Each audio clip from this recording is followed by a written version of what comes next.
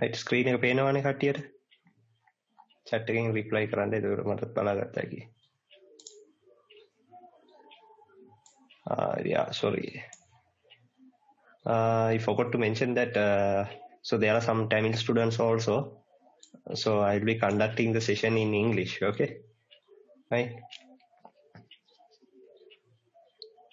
so we'll start from the first question so since it is a retaining wall question mostly there might be a chance that we can get this right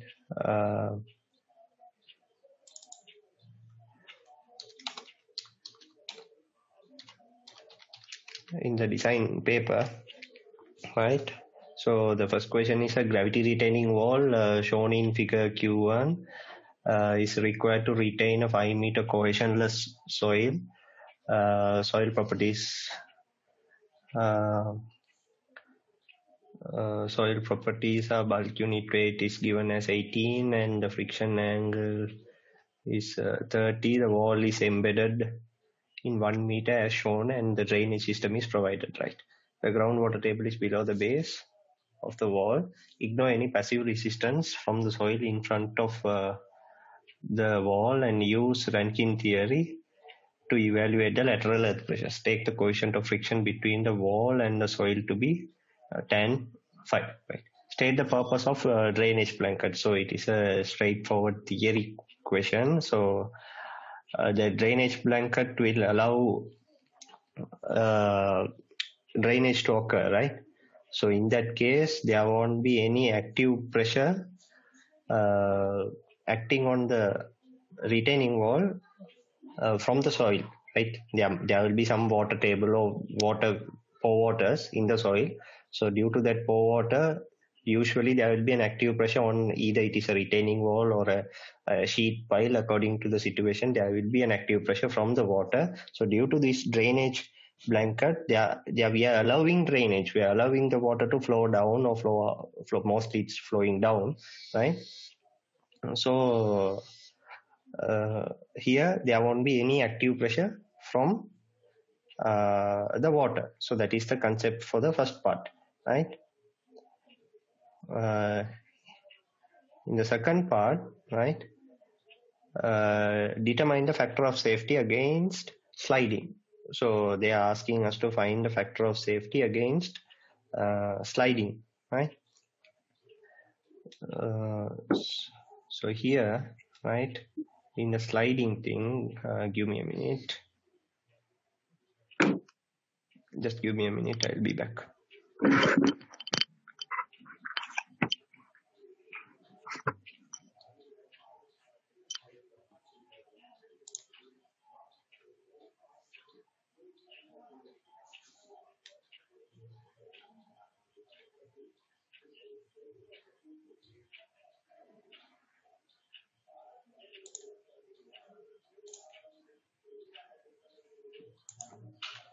So I hope you all are having your question papers with you. So I'm not sharing that now.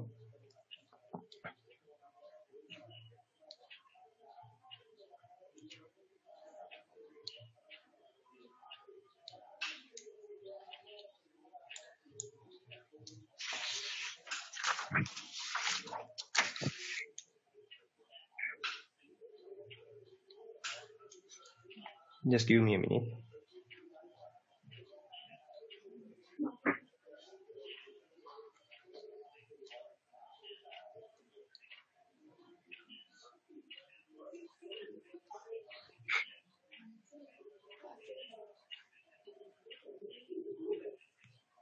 Someone's mic is on. Please, can you mute your mic?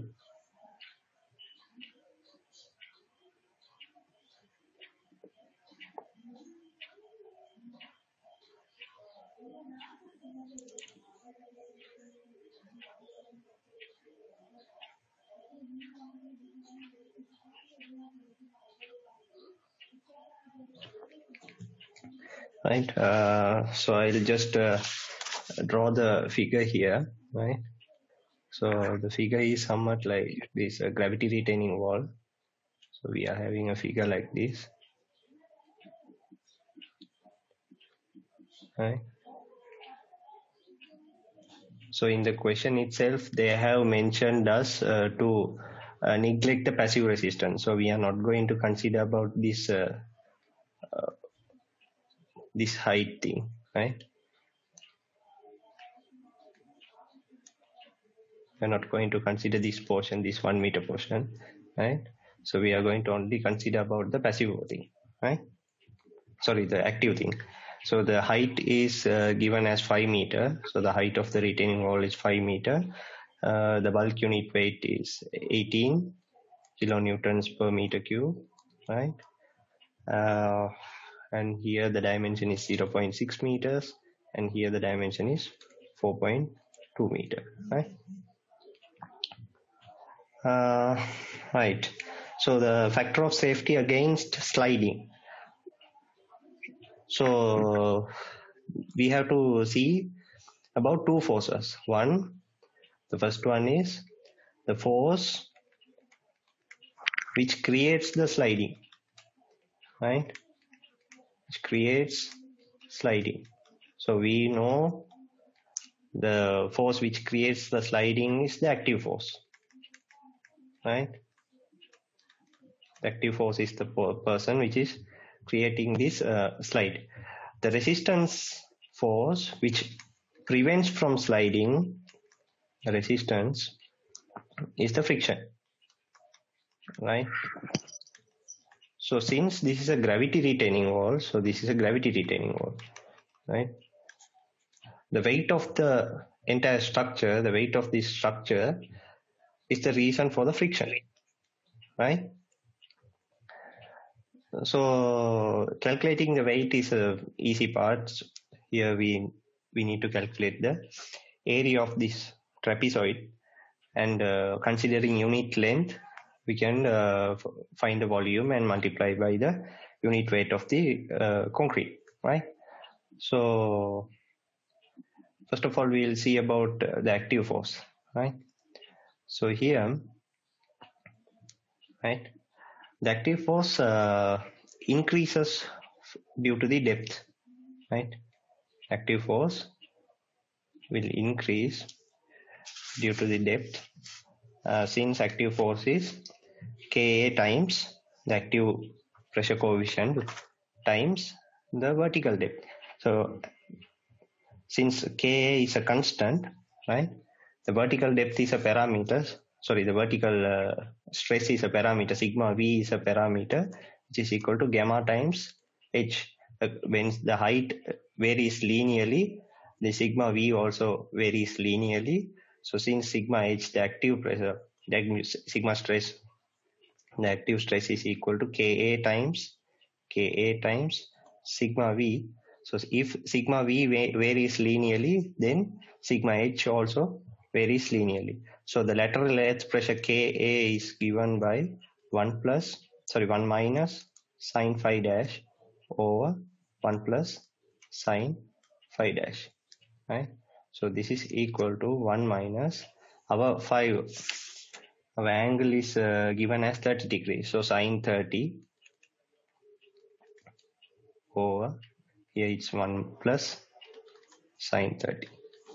So this is half divided by 3 by 2. So this is 1 by 3, right? So we know what is Ka, right?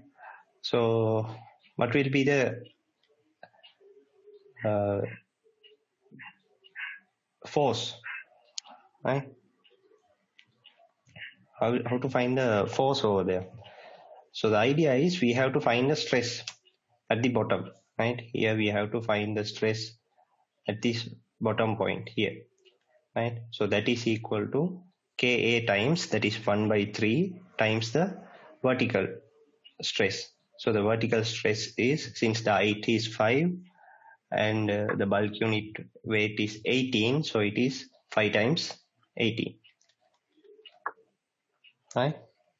So it is 5 times 18 over there.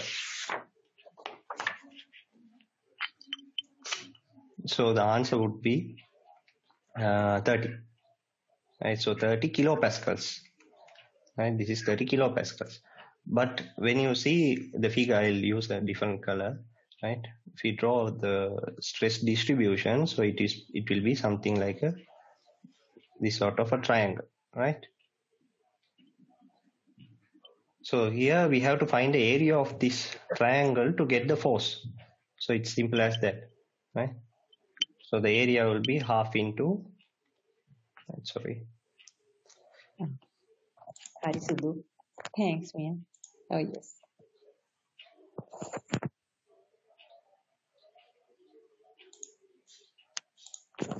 So the area would be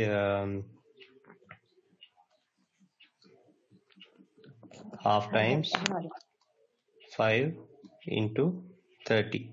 So half times 5 is the height of the retaining wall and 30 is the effective stress over there. So this is simply 75 kilonewtons, right? So we have calculated what is the force which is responsible for the sliding, right? So if there is no any drainage blanket, we have to consider the water level, and after considering the water level, we have to calculate the active force from the water also. So in this case, we no need to worry about water, right?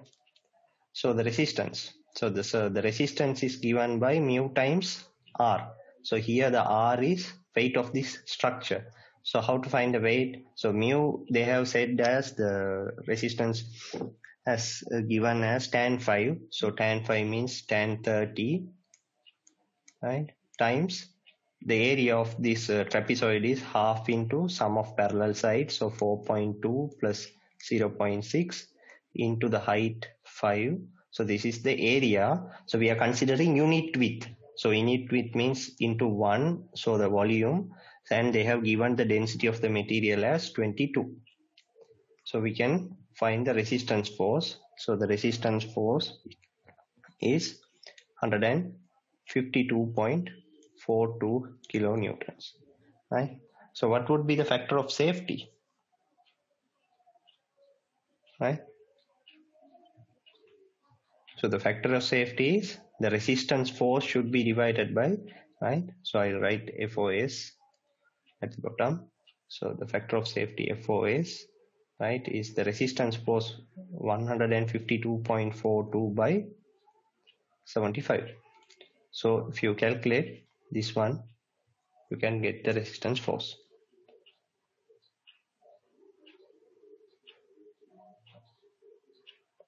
Right? Do you have any doubts here? So if you unmute, then you can speak if you have any doubts.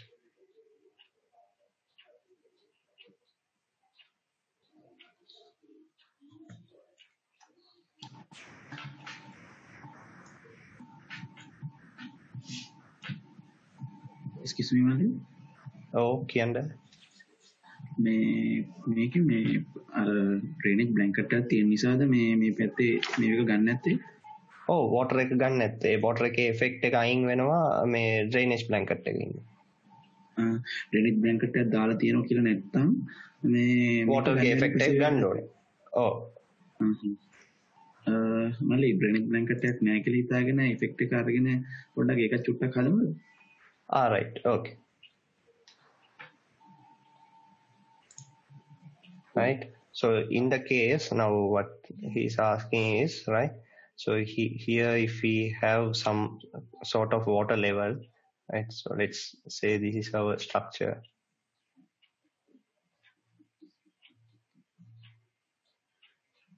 right? So this is our retaining wall, and we are having a water level here, right? So this is our water level, right? So in this case, right, due to the soil present in the right hand side, right, so I'll draw the soil's distribution in green color. So this will be the pressure from the soil, right? We'll be having an active pressure from the soil, right? Other than this active pressure, there will be another active pressure from the water. It will start from here. Since the water level is here, it will start from here. It may be greater than or less than. So we can't predict the value now. So since I'm just doing a qualitative thing. So sometimes this blue triangle might be inside the green triangle. So that is dependent on the values, right? So here the active pressure contribution is from both the water and the soil, right? And from the soil, right? Once there is a drainage blanket in between, if there is a drainage blanket here, all this water, right? This water will be drained out. So there will be no effect from the water.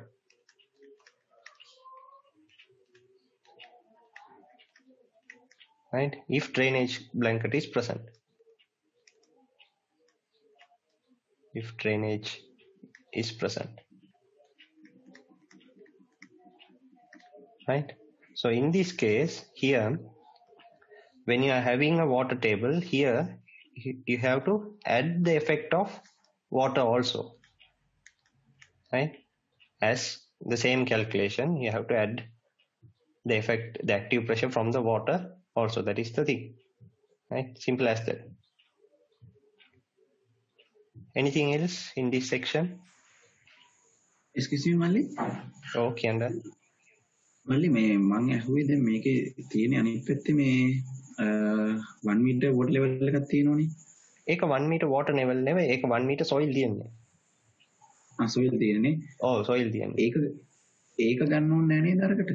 නෑ ඒක ගානෙන්න කියලා තියෙනවනේ ගන්න එපා කියලා. and සාමාන්‍යයෙන් geotechnically practice කරන්න ආයෙත් ඒක සමහර designsට ගන්න නෑ මේ අර සමහර මේක passive එකෙන් resistance එකක් දෙනවනේ. දෙනකොට stability එක පොඩ්ඩක් increase වෙනවා.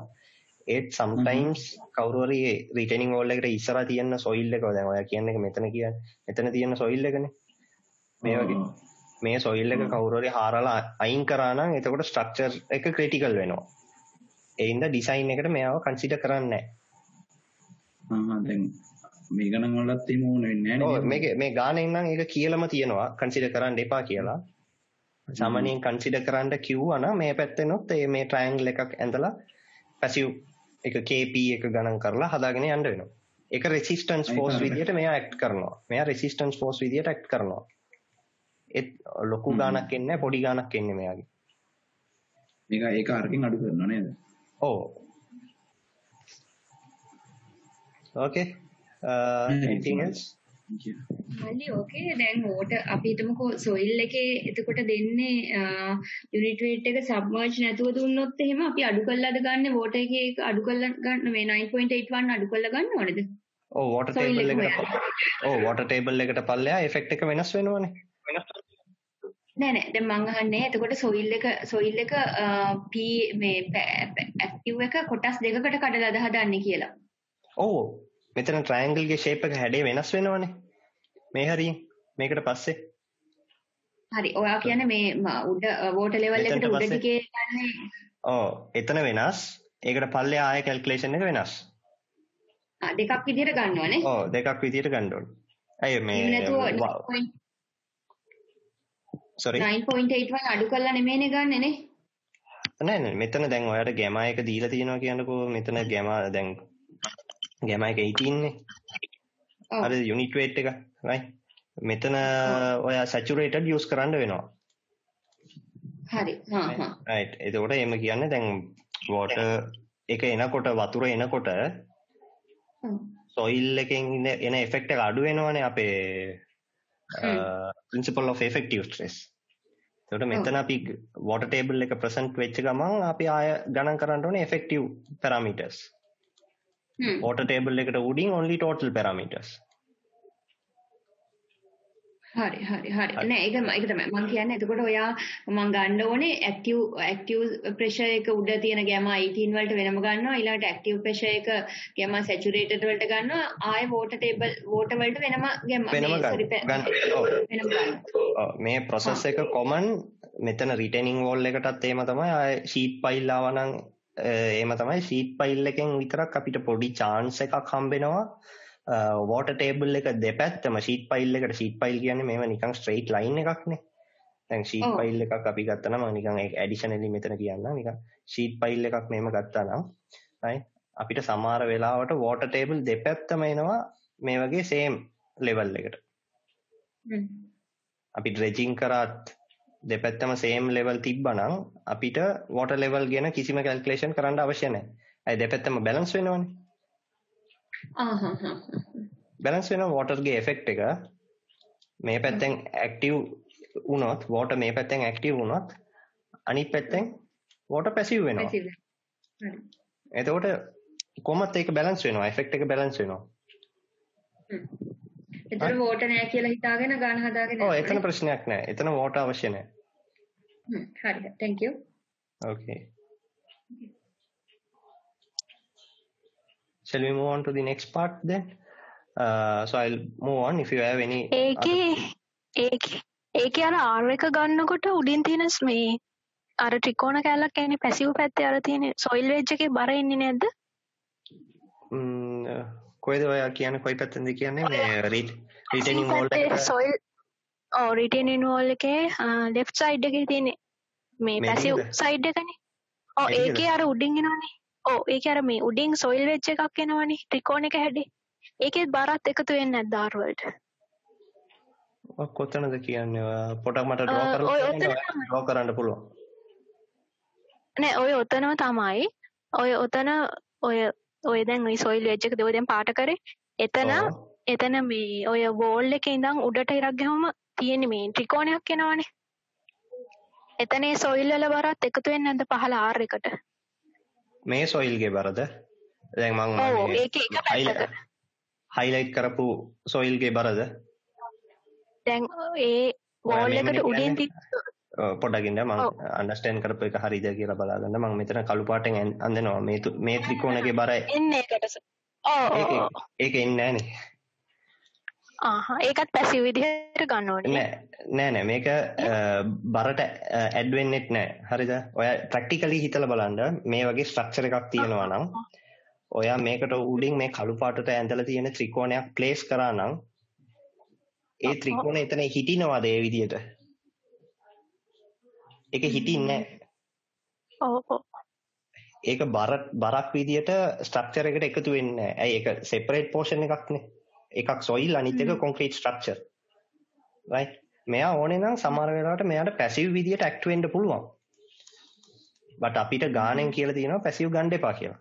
and typically practice කරනකොටත් passive ගන්න නැහැ. මේ වගේ චූටි passive resistance එකක් අපි ගන්න නැහැ. හරි. okay. හරි.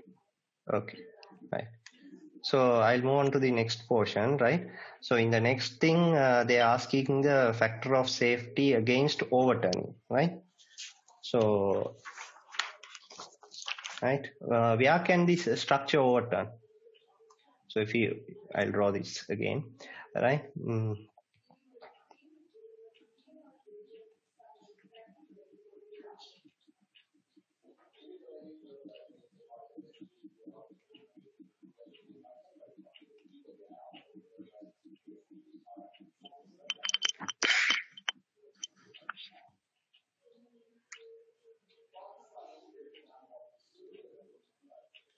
Right.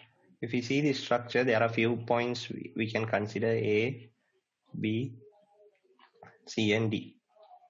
Right. Where can this structure topple or overturn? So if you see, right. Point D. Right. Yeah, point D.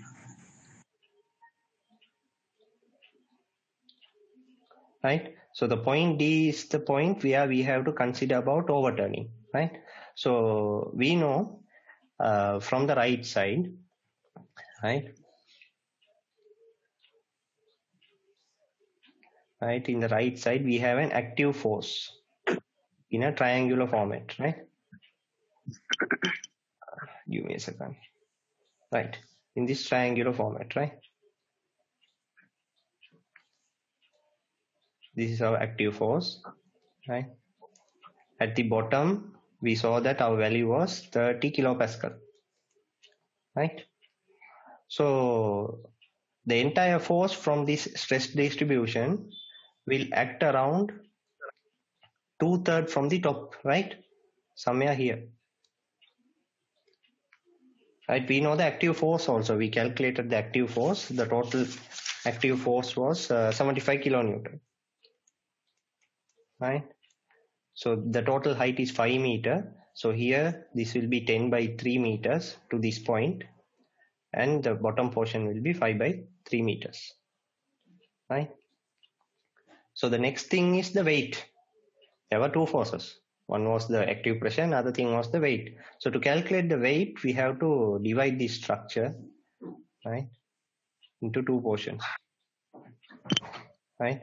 One is for the triangular portion, and another is for the rectangular portion. For the triangular portion, right, if I remember correctly, the bottom portion was 4.2 meters. So this height would be 0.6 meter, and here it's 0.6. So the remaining portion is 3.6 meters. So from point D, the weight of this triangle will be at a distance of 2/3, right? So if it is 2/3, it will be 2.4 meter. So the weight would be somewhere here. Someone's mic is on. Can you please mute yourself? So this distance would be 2.4 meter, right?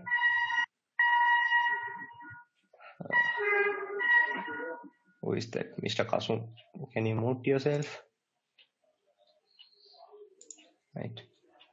So for the triangle, obviously we know, for the triangle we know the lever arm, right? So the distance between the point where we are going to take the moment. So here, so I'm going to take the moment from this point, right?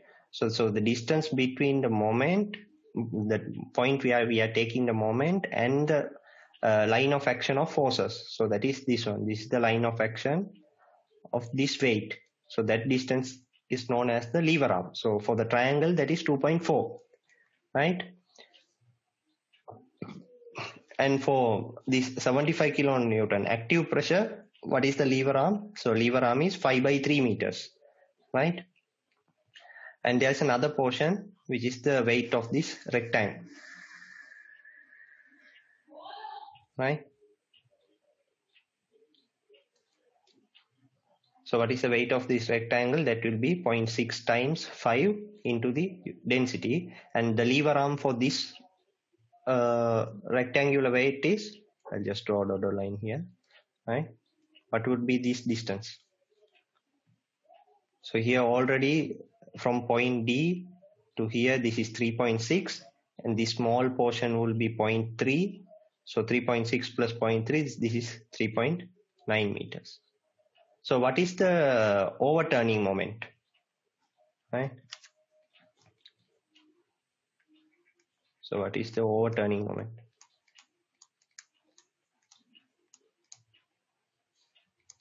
Overturning moment is equal to 75 times 5 by 3.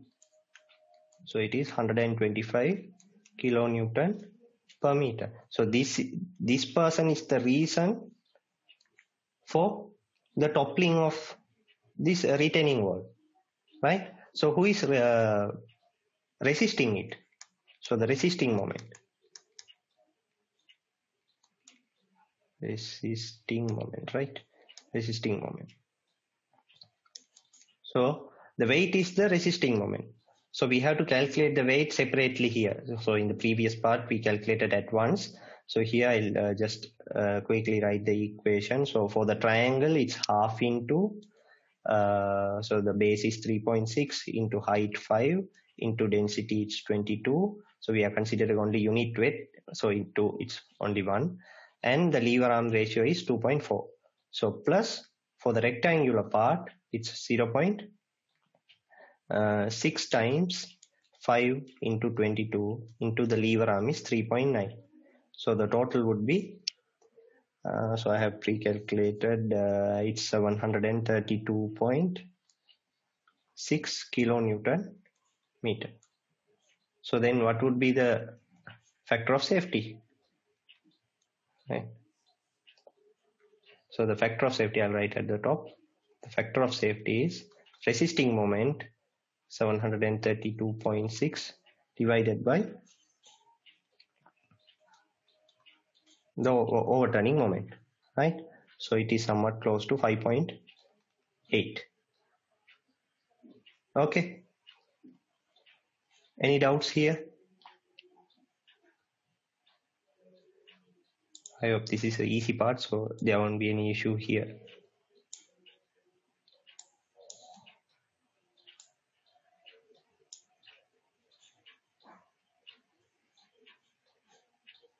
Right, so then I'll move on to the next part. So determine the maximum and minimum bearing stresses exerted by the retaining wall. So here comes the tricky part, right? Right. So if we see the base, right?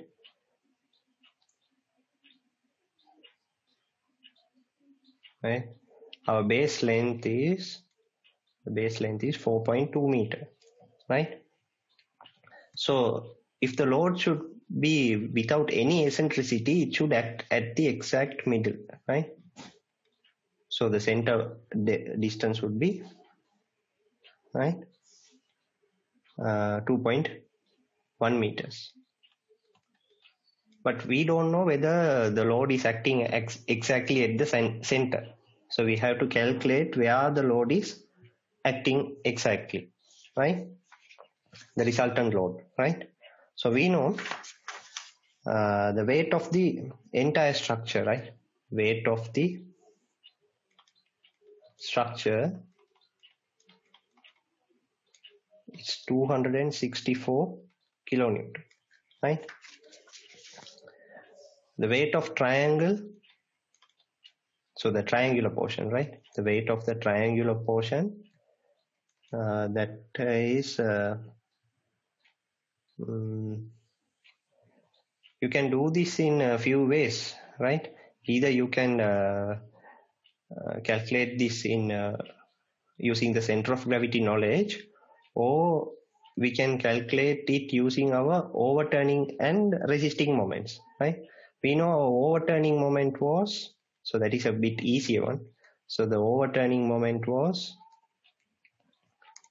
if I am right, it was 125 kilonewton. And the resisting moment was, the resisting moment is somewhat around 732.6 kilonewtons, right? So now these moments were calculated, right? Especially these resisting moments were calculated with the help of individual figures, that is with the triangle and the rectangle, right? So now I am going to find for the entire structure, right? We don't know where the weight is acting, right? We don't know the exact point. So from D, I am taking the distance as x bar, right? So 264 times x bar should be equal to 732.6 minus 125, right? So that is the concept there, right? So I hope you can get this one.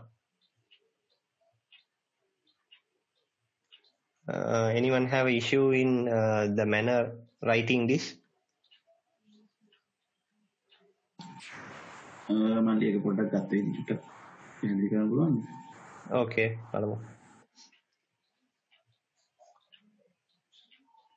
right. I'll just draw the figure. Without the figure, we can't do this one.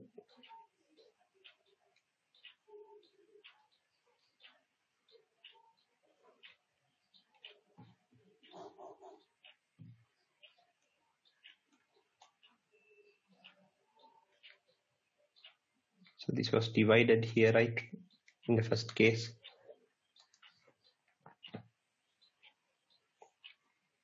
Here there was one weight, here there was another one, right? Here there was another force, right? And the resultant, right? So this is our resultant. So this is the 264 one, right? This one was the 75, right? And these were the individual weights, right? So we are going to take the moment from here, right? So if you consider this only the individual weight, right? How will you take the moment for equilibrium? Only this 264 and only this 75, right?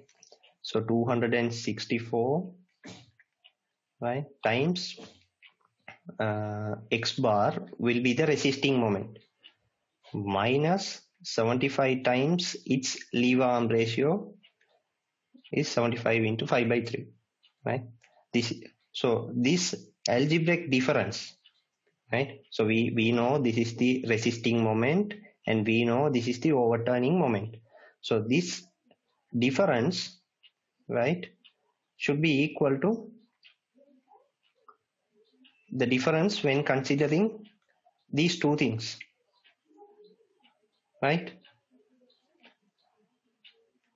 So when you consider these two things, we get the the overturning moment as the overturning moment would be same, right? The resisting moment would be the resisting moment is the total is 732 point.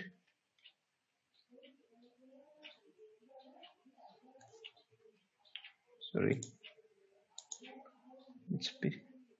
I just proved it yesterday and I forgot it. Wait, 732.6, right?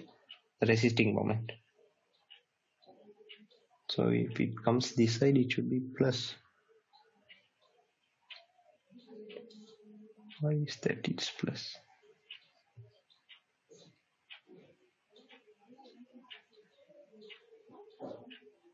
Give me a minute, there's some confusion in my derivation.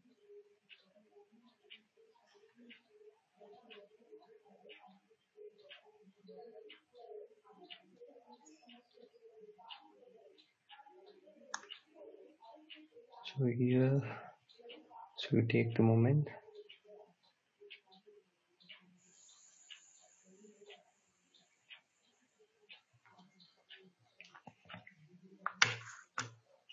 Just give me a minute. It's 132.6 divided by 264.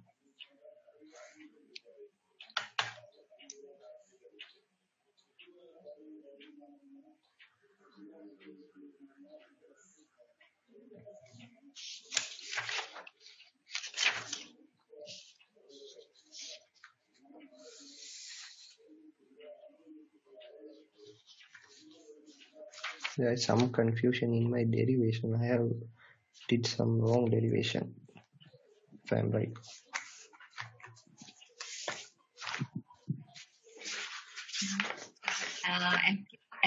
Okay, and active from soil and the active from soil and may weight එක දෙකම plus නේ ඔයා 264 x bar plus 75 into 5.3, that's why that is for one එක පැත්තකටනේ තියෙන්නේ ඒ කියන්නේ ඒකේ movement එක එක පැත්තකටනේ තියෙන්නේ ඔතන plus මෙතන ඒ කියන්නේ 75 into 5.3 plus වෙන්න ඕනේ ඔයා minus නේ එතන දාලා තියෙන්නේ 264 into x bar plus වෙන්න බෑනේ minus නේ එක side එකට නෙවෙන්නේ ඒ කියන්නේ එක rotate වෙන එක side එකටනේ නෑ බලන්නකෝ ඒක නෑ minus දෙපැත්තට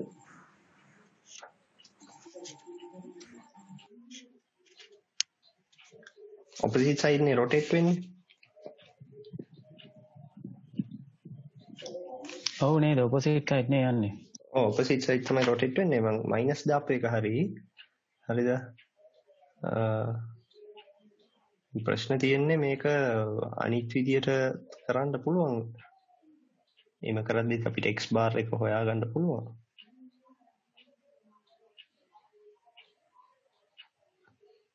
මම මේක derive කරපු එක මම කොහෙද දාලා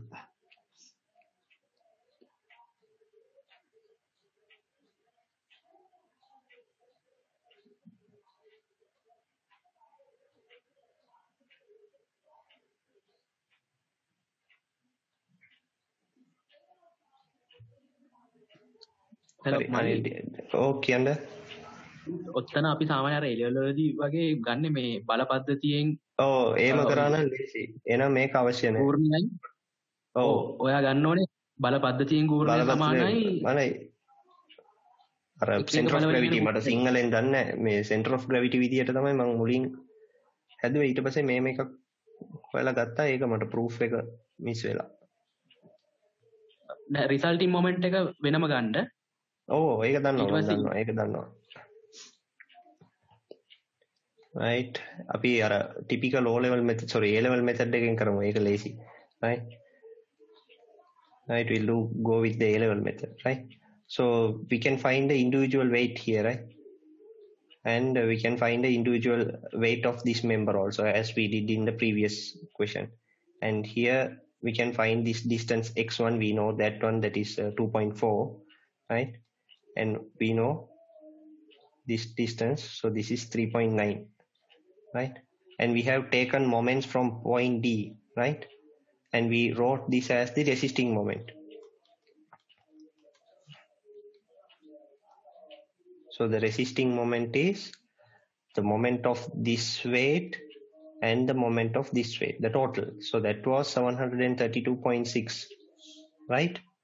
So the resultant moment from these two, these red color ones, should be equal to this green one. So since this green one is the total weight, so if we calculate the moment, resisting moment from the total weight, right? So that is 264 times x bar. So these both should be equal. So in that case, 732.6 should be equal to 264 x bar. So from here we can find the x bar. So that is somewhat close to 2.78, right? 2.78 meters, right? So if the load is exactly at the center at this location, there won't be any eccentricity, right? So here the eccentricity is 2.78 minus 2.1. So that is 0.68 meters, right? Once we know the eccentricity, we know the bearing stress can be written from the formula, the weight, right? So that is RV, the vertical reaction, over B times 1 plus or minus 6E over B. So this is the equation.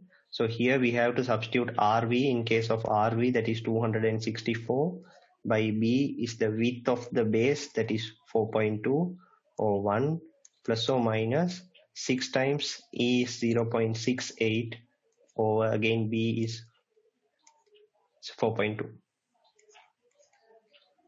So if we solve that, when we take the positive, we get the maximum, and when we take the negative, we take the minimum, right? So here be careful with that one. We can simply use the A level ideas. active pressure එකේ මොකුත් ඔකට effect එකක් නැහැ නේද? නෑ, මේ active pressure එකට මොකුත් වෙන්නේ මොකුත් ප්‍රශ්නයක් නෑ. එතන අපි just ඒක මේකට ඉෆෙක්ට් එකක් නේද වේ?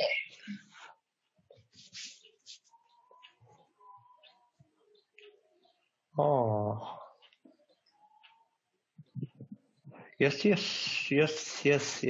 that's the point I missed there. You have okay. to mind, you are right. That's the point I forgot there. Yeah. So here, so what we missed here in this thing is, right here, wait, I'll just erase it and I'll just explain it. Sorry. That is the thing I forgot there. Yeah.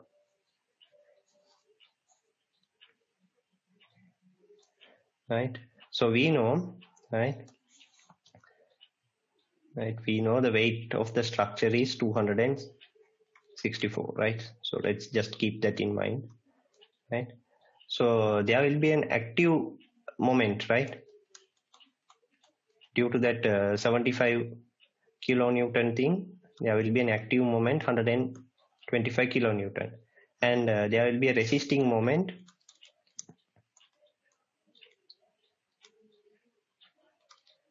right? 732.6 kilonewton meter, right? So what will be the resultant moment acting on the structure? Resultant moment. So the resultant moment is 732.6 minus 125. Right, this would be the resultant moment acting on the structure. So if we just calculate this one, this is 0.6 and here it's 706, right? Right, yeah, kilonewton per meter. Right, this is the resultant moment which is acting on the structure. Due to this moment, there will be a stress developing at the base. Right, there will be a stress at the base. So we have to find the point of application of this stress, right? So this stress is created at the base, right? So from point D, we have to find where is this moment acting, right? That means there is a weight from this structure. Due to that structure, there will be a stress developing at the bottom, right? That stress would be somewhat reduced by this 75 kilonewton due to this 75 kilonewton. So we have deducted that effect here, and now we have to find where is that total resultant is acting. So the point of application x bar would be equal to 607.6 divided by 264, right? So just grab that concept, right? So there, due to this weight of this structure, there will be a stress developing at the bottom. This 75 kilonewton active force will reduce that amount by some value, right? So we have deducted the effect of that one here. We have deducted that effect here. So now this is the resultant moment acting at the bottom. So that weight is caused by, so that stress is caused by this weight of the structure. So here the value would be, right, 2.3. So now again, we have to find the eccentricity. So the eccentricity is 2.3 minus 2.1. So that is 0.2.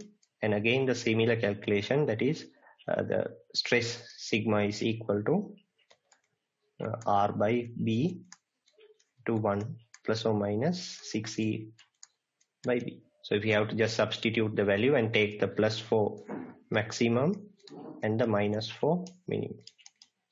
So that is the concept here. So whoever was that, thank you.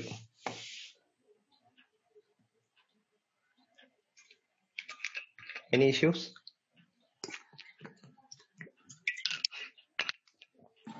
මල්ලි මේ මෙතන simplicity එක ගනිද්දී 2.3න් 2.1ක් අඩු කරනවා මේ value එක 2.1 කියන value එක මොකද්ද?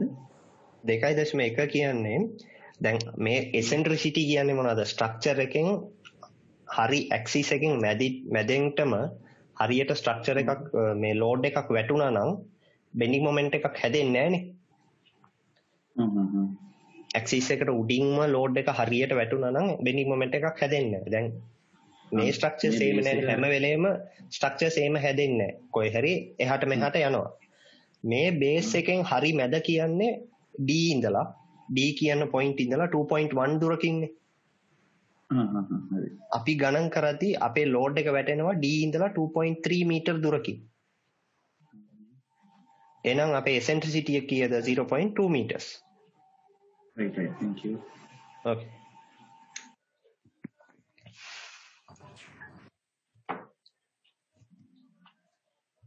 Right.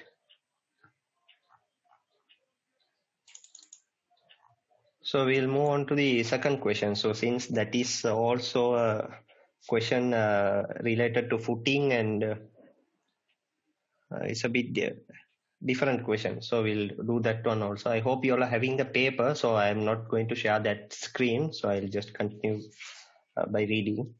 So design the footing shown in the figure to support the following two columns with a uniform contact pressure. The dead load and live load acting on each column are given. Right. Right. neglect the effect due to weight of the foundation and backfill.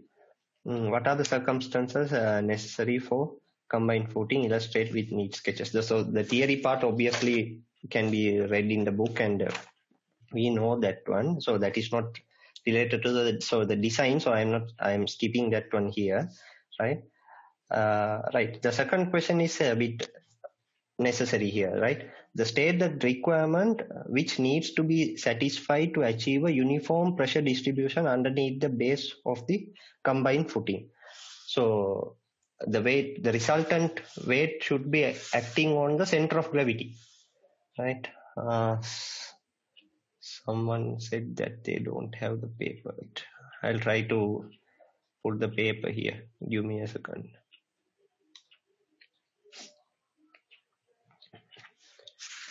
Give me a second. Some doesn't have the paper, so I'll just share the paper for them.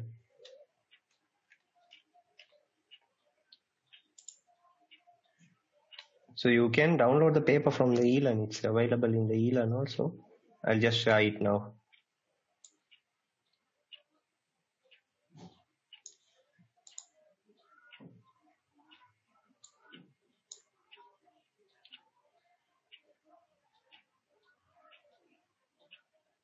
Yeah, I have sent the file, so you can take that. Right. So if you take any footing, right, a simple footing, a square footing or a rectangular footing, right? If the load is exactly at the center of the footing, that is the center of gravity, at here, at this point G, the stress distribution will be uniform. So that is a simple concept there, right? If the net allowable bearing pressure is 200, find the distance x so that the contact pressure is uniform, right? I'll just draw the structure here and we'll move on to the question, right? So our structure is something like this.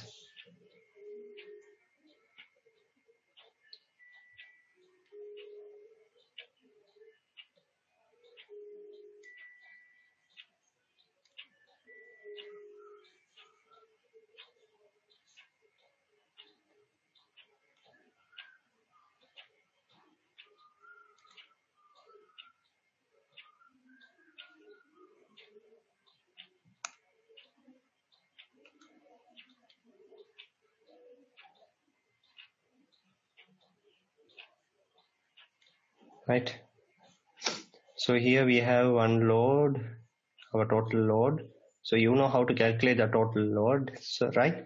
So what would be the total load here? So 1.4 times the dead load and plus 1.6 times the live load, right? Similarly for P1 and P2, right?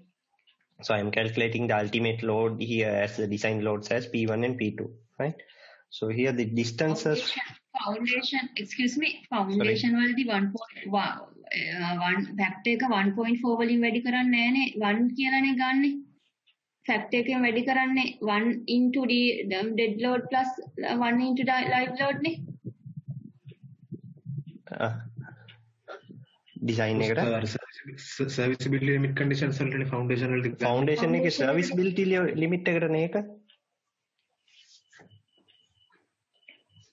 එතකොට මේක මේ 1 point මේකෙන් නෙමෙයි නේද ගන්නේ foundation වලදී factor එක නේද දාන්නේ? හරි ඒක ඉතින් serviceability condition එකටනේ ඒක design කියන්නේ ඔය structure එකේ තියෙන design එක අනුවෙන් කියන්නේ. දැන් C1 වලිනුයි C2 වලිනුයි එන total load එකට foundation වලදී factor එක දාන්නේ foundation එකට design කරන්න විදියට. ඒක හරි. හරි. එතකොට ෆැක්ටර් එක අඩු ඒ කියන්නේ දැන් ඔය 1.6 1.4 කියලා දැම්මම ෆැක්ටරවත් amount එක අඩු වෙන එක නෙවෙන්නේ. ඒ කියන්නේ maximum amount එකකට අපි ඩිසයින් කරන්නේ නේද? එතකොට මට තේරෙන හැටියට එහෙම. ඒ කියන්නේ එතකොට තව අඩු වෙනවනේ අපේ හොය ඩිසයින් ලෝඩ් එක. ඕකේ. ඒක හරි. හැබැයි එතන නම් මම හොයපු විදියට ගන්න ඕනේද? අරගෙන තමයි කරලා තියෙන්නේ. හරිද? අපේ papers වල තේම තමයි තිබ්බේ. මට හම්බෙච්ච විදියට. එමෙ කියන්නේ net එකෙන් නෙවෙයි මම කියන්නේ. හරිද? අපේ open එකේ විදියට මම කියන්නේ. maybe එතකොට හැමතිස්සෙම factor factor of safety දාලා ගන්නෙ නේද? ඔව් factor කරලා තමයි හදලා තියෙන්නේ. හරිද? හා. ඒක මම හිතන්නේ ස්පෙෂලි මෙන්ෂන් කරලා තිබ්බොත් එහෙම අපි ගන්නවා ඇත්තනේ. මොකද අර සර්ගේ එක ටියුටෝරියල් එක අර වගේ ගානක මෙන්ෂන් කරලා තිබ්බේ සර්විසිබිලිටි වලට ගන්න කියලා. ඔව් සර්විසිබිලිටි එකට ගන්න කියලා තිබ්බනම් අපි ෆැක්ටර් කරන්න ඕනේ නැහැ. කෙලින්ම ඩෙඩ් ලෝඩ් උයි ලයිව් ලෝඩ් උයි එකතු කරගෙන යන්න පුළුවන්. right okay. right. so මෙතන අපිට total load එක right මෙතන මේ distance එක දීලා තියෙනවා. right. මේ distance එක තමයි අපිට රූපෙන් දීලා තියෙනවා x කියලා. right. so හොයන්න කියන්නේ මේ x so they are asking us to find x. so I'm going to take moment from here at this end point. I'll mark this as a, right. And the total weight would be p1 plus p2, right. so moment from a, so the individual moment from p1 and p2, sum of these two moments should be equal to the resultant force moment also, right. so that means from a, if you are taking moment, so p1 times the column size is 50 by 50. So here it would be so half meter means it is 0.25, the lever arm, right. so plus p2 times 5.25, right. that should be equal to the resultant moment from this entire p1 plus p2. so that would be, so if there should be any uniform distribution, we know this should be at the center. So if it is center, the total length is, so this small portion is 0.25, so the total length is 5.25 plus x by 2 would be the lever to be at center. So into the force p1 plus p2. So by solving this, we can find what is x, right.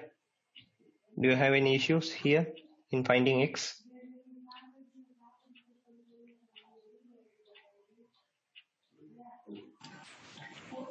මල්ලි චුට්ටක් ආපුවා මේ මොකද right side එකේ ගත්ත විදිය පොඩ්ඩක් කියන්න. right. individually forces දෙකක් තියෙනවනේ. ඔව්. මේක p1 උයි p2 මේ දෙක හින්දා ස්ට්‍රක්චර් එකට එන ගූර්ණය සමාන වෙන්න ඕනේනේ රිසල්ටන්ට් එකෙන් හින්දා එන ගූර්ණයටයි. තේරෙනවද? ඔව්. එතකොට p1 ගේ ගූර්ණය එනවා p1 වාරයක් 0.25යි. ඔව්. ඒ එක ගාව ඉඳලා ගන්න. මෙතන ඉඳලා අරන් තියෙන්නේ. right. ඒ වගේම p2 ගේ ගූර්ණය. මේ දෙක එකතු කරා. මේ දෙක individual forces ගේ ගූර්ණය. ඒක සමාන වෙන්නේ resultant ගේ ගූර්ණයට. හරිද? එතකොට resultant force කියන්නේ p1 plus p2. right? and අපිට condition එකක් දීලා තියෙනවා contact pressure එක uniform වෙන්න ඕනේ. contact pressure එක uniform වෙන්න ඕනේ කියන්නේ මේ entire length එකෙන් හරි මැද්දෙන් තියන්න ඕනේ නේ. එතකොට entire length එක එනවා අපිට 5.25 ධන x. එකෙන් හරි මැද කියන්නේ එකෙන් භාගයක් නේ. right thank you. එතකොට x එක හොයන්න පුළුවන්. x විතරයිනේ මෙතන නොදන්න පද.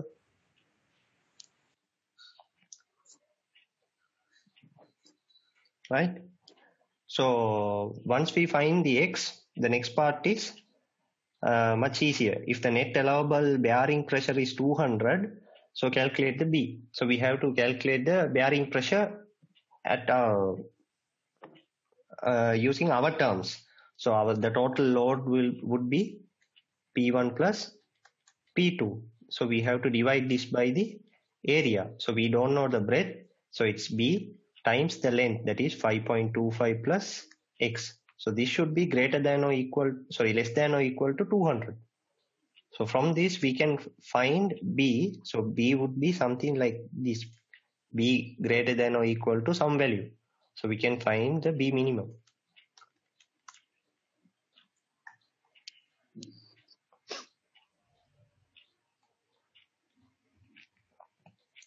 Okay. Are you clear with this? Right. Okay. Okay.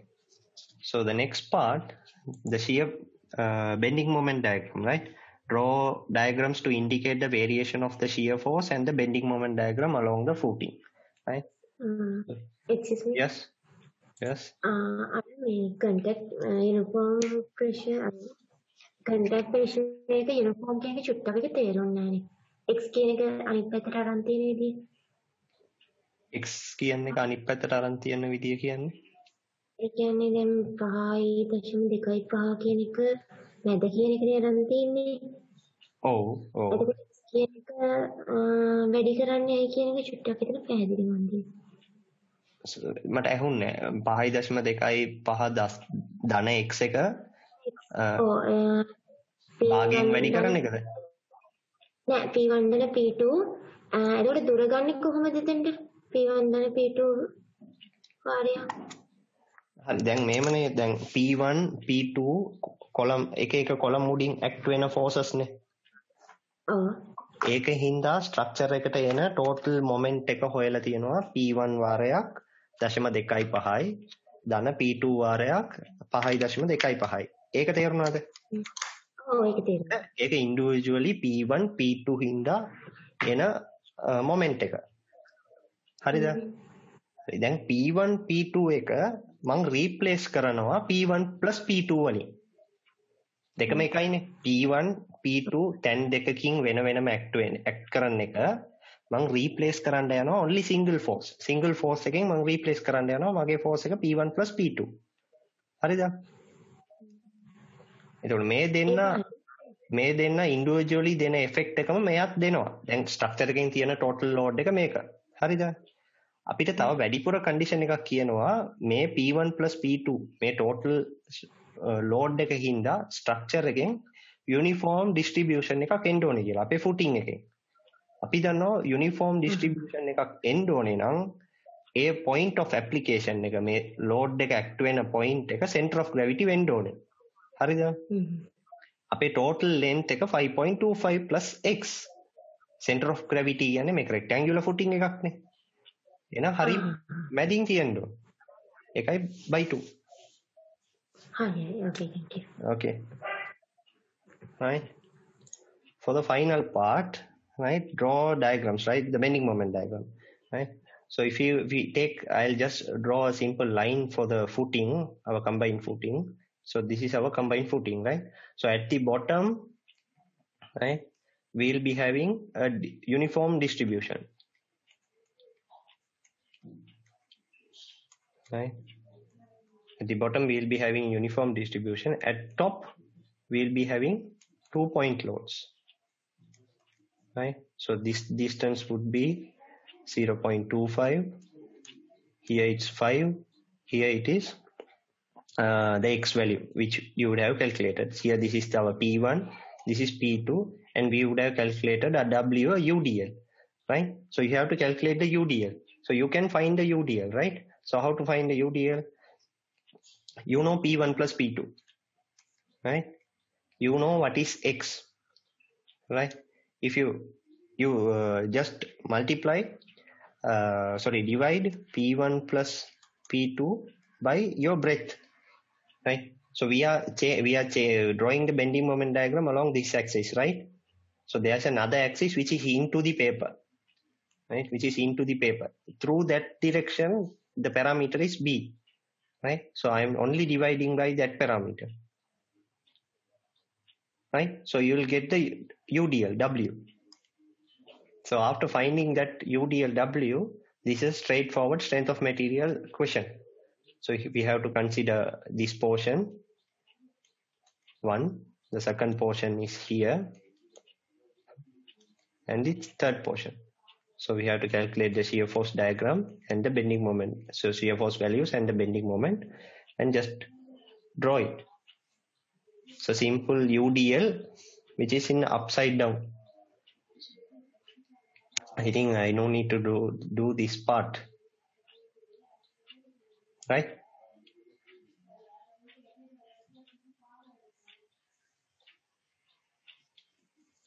Any issues here?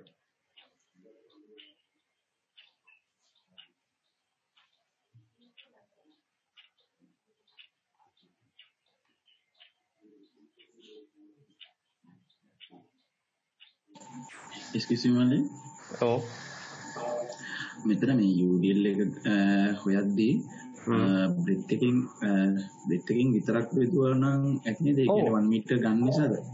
ඔව් මේ UDL එකක් විදිහට මීටර් එකට මීටර් වෙනස් වෙනවනේ. ඔව්. ඒ හින්දා මෙතන අපිට දන්නවනේ යුනිෆෝම් කන්ටැක්ට් ප්‍රෙෂර් කියලා දන්නවනේ. ඔව්. ඒකෝට දන්න හින්දා අපිට ඒක UDL විදියට හදාගන්න පුළුවන්. ඒකෝට බ්‍රෙත් එකෙන් වැඩි කරන්න බෙදුවා නම් හරි. ඔයාගේ P1 P2 එක බෙදුවා නම් හරි. බ්‍රෙත් එකෙන් විතරක් බෙදුවා නම් ඇති නේද? ඔව්. හරි. okay, thank you. Okay.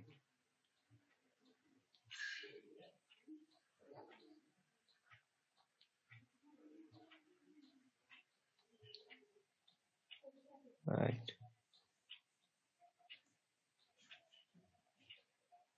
Right, so I'll move on to the next one. So you can find out the diagram, so it's not a big deal, right? So I'm not going to do the third question. The third question is related to triaxial test, right? So the triaxial test, I think that won't be asked under design part. So I'm not going to do that one. So the fourth one is about pumping test, right? The Aquifer one. So should I do that Aquifer part? Because generally it's easy question. Aquifer and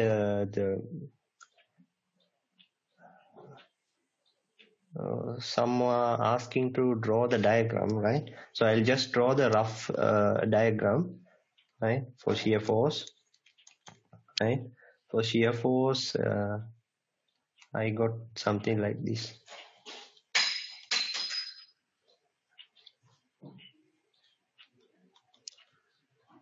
Right. Shear force, I got some shape like this, and for bending moment, and these are for my values, right?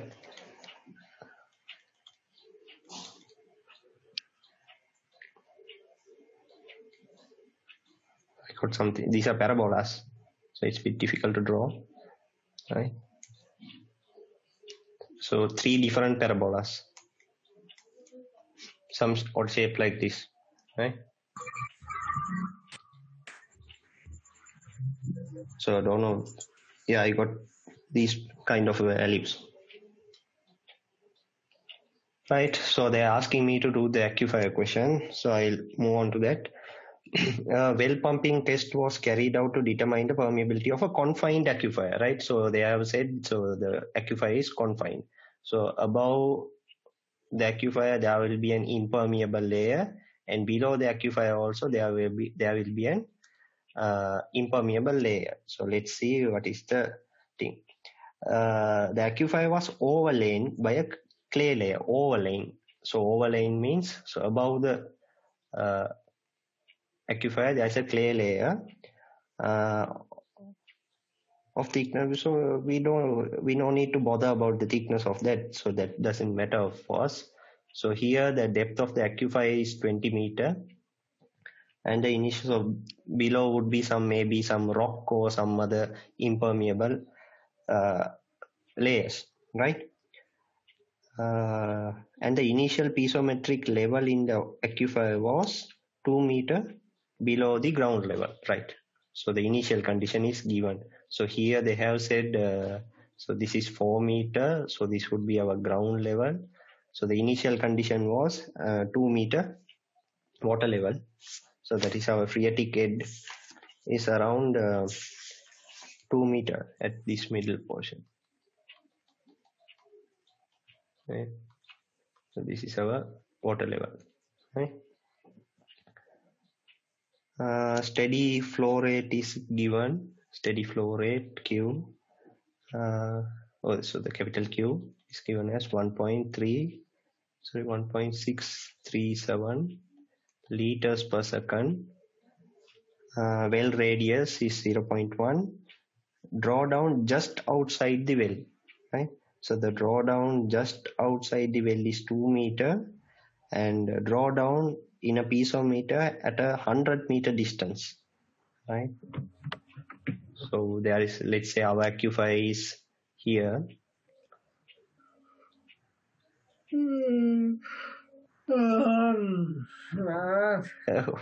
Who is that man yawning? Just mute your mic, please.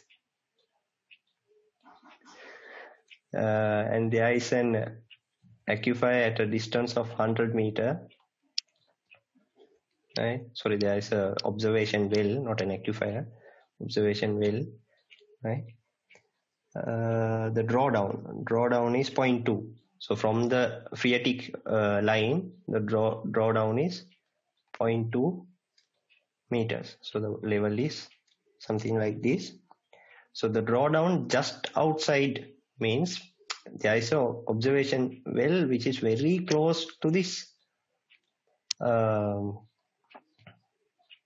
aquifer. So there the drawdown is 2 meters. So like this. Here the drawdown is 2 meters. Right?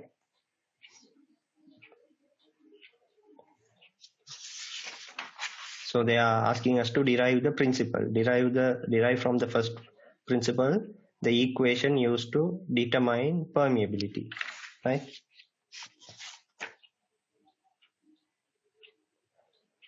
So from the Darcy's law, we can write, so velocity V is equal to minus K times hydraulic gradient, right, in the radial direction, right?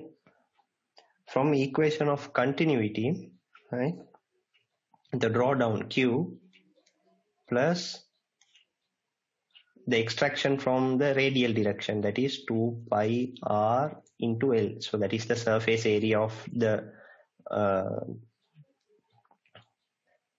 of our aquifer times the velocity. So velocity is minus K times delta H by delta R, right?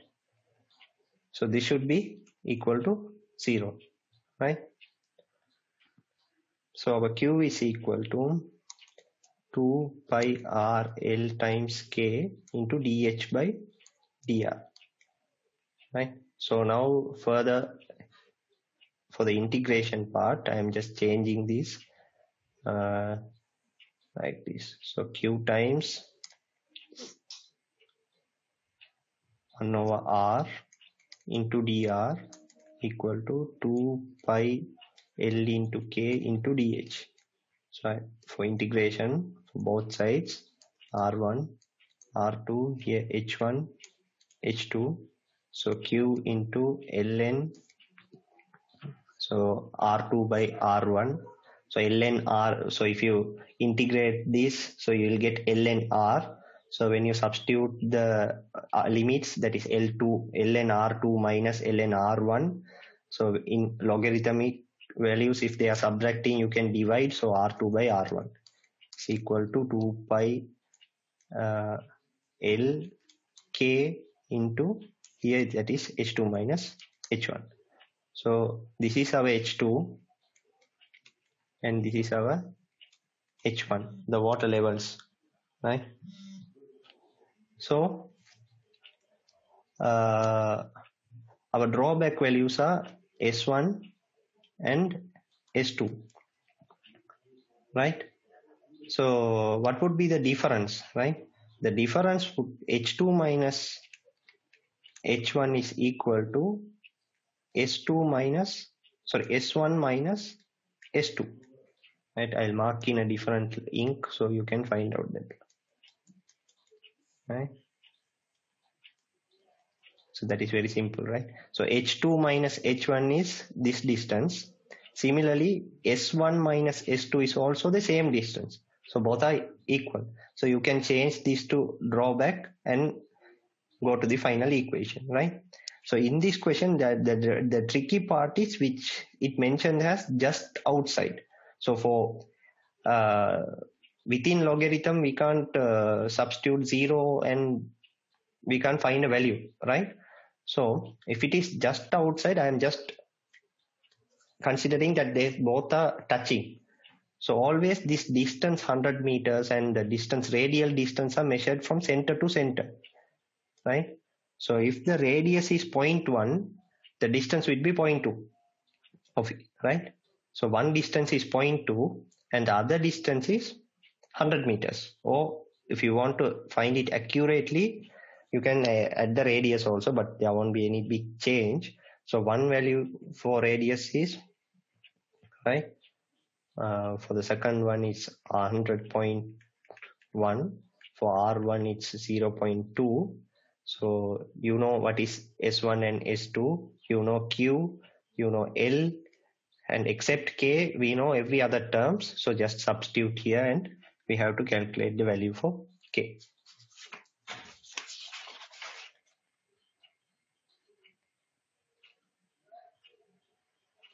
Right, so they have asked us to find the permeability. After that they have said what would be the drawdown if the observation well was at 50 meter.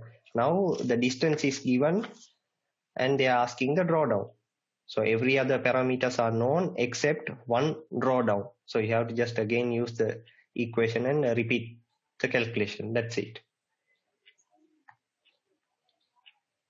Any issues here? The person who wanted me to do the Aquifer part.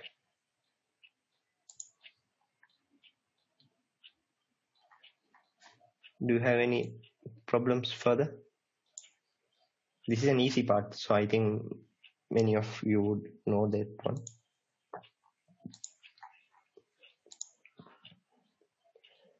Right.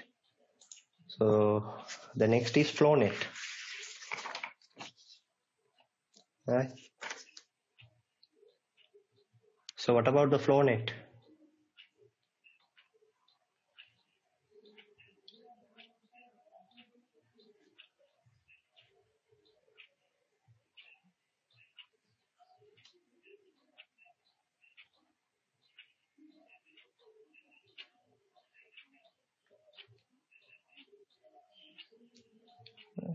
So should I do the flow net or not?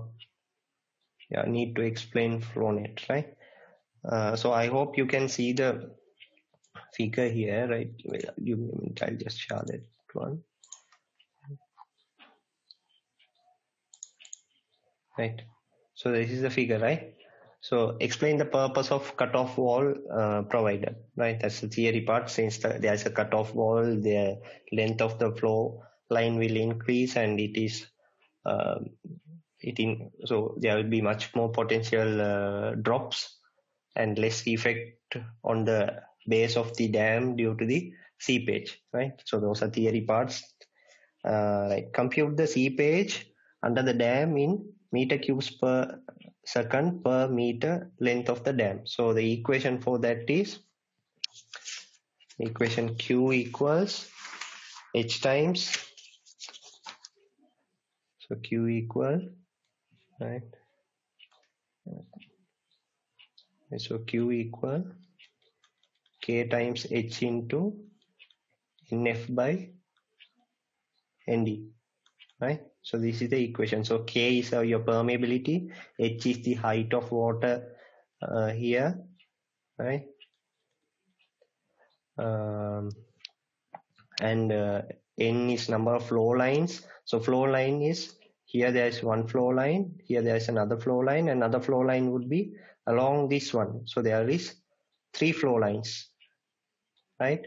And there are 1, 2, 3, 4, 5, 6, 7, 8, 9, 10 drops, right? And 10 drops. So just substitute and calculate that part, right? Evaluate the pressure heads at point A and B.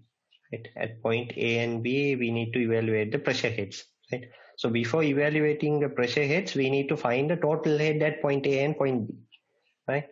So what is the total at here at this location? First of all, we have to find that one. So if you take this as the datum, here this is the datum. So what is the total head here? So that is would be, the pressure head would be 6.3 and the elevation head would be 17.2. So the total head would be 23.5 here, 23.5. So what is the total head here? The total head would be 17.2, only the elevation. So we can find the total drop. The total drop is 6.3.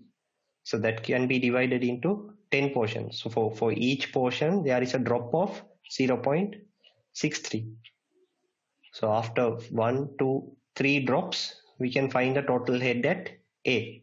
So that is 23.5 minus 3 times 6.3 by 10. So we can find the total head here. So if you subtract the elevation head 3, so we can find the pressure head at A. Similar calculation is for B, but here the drop we have to subtract 6 times, right? Since we are passing 6 drops, right? So the next part is the tricky part.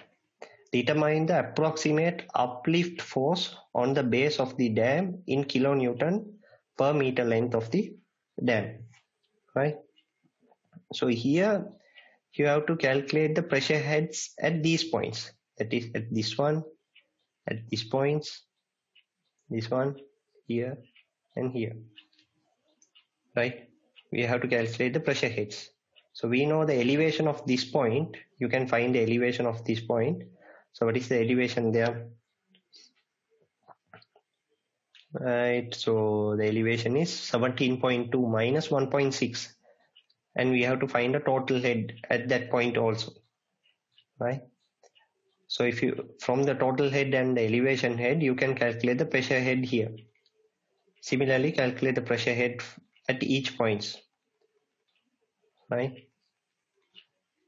So you know the total heads, right? You can calculate using a similar equation like this one for each point. So here there will be, you have to subtract 5 times the drop. Here you have to subtract 6 times the drop. Here 7 times the drop, and here 8 times the drop, right?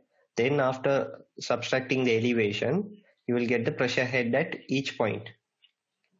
After finding that pressure head, you have to use like Simpson rules or trapezoidal rule.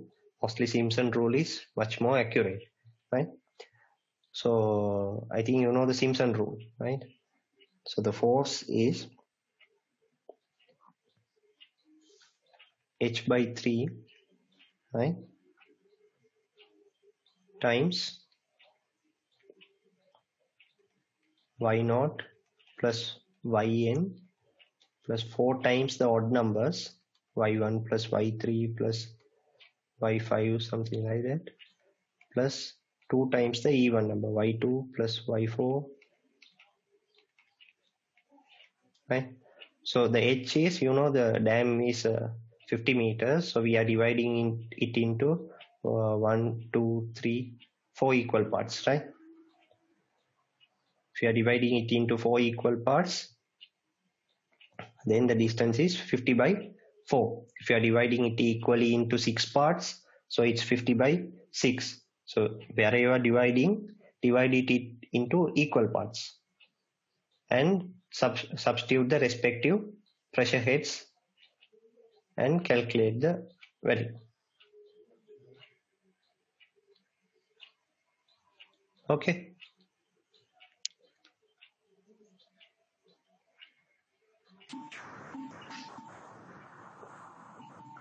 Excuse me, Malini. Okay, and මේක මේ B point එකේ හොයද්දි මේ මෙතන මේ මොනවද streamlines වලට මේ ඒක බලපෑමක් නැද්ද? තේරුණේ මොනවද? මෙතන මේ B දැන් A point එකේ හොයද්දි මෙතන මේ මොනවද parallel තියෙන line මේ මොනවද මේ streamlines දෙවෙනි ලයින් එකේනේ තියෙන්නේ මල්ලි. ඒක ප්‍රශ්නයක් නෑ. අයම කියන්නේ ඔයා අහන්නේ ඒක පල්ලෙයා තියෙන ලයින් එකේ ඉන්නෝයි B එක උඩ තියෙන ලයින් එකේ ඉන්නෝයි කියනකොට එහෙම ප්‍රශ්නයක් නැද්ද කියලානේ. ඒක අවුලන්නේ. ඒ වන්දි ෆ්ලෝ ලයින්ස් නේ. ඒක ප්‍රශ්නයක් නෑ. මල්ලි මේකේ අන්තිමට මේ ඉක්වේෂන් එකේ මේ 4 2 කියලා කියන්නේ මොකක්ද නේද? ඒක සිම්සන් රූල් ගේ තියරි එක. ඔඩ් නම්බර්ස් එක 4ෙන් වැඩි කරන්න ඕනේ. ඊවන් එකට එන පැරාමීටර්ස් ටික 2ෙන් වැඩි කරන්න ඕනේ. දැන් trapezoidal rule, Simpson rule කියලා rules තියෙනවානේ. approximation rules එකෙන් එන ඒවා. max part එක. හරි මම thank you. Okay.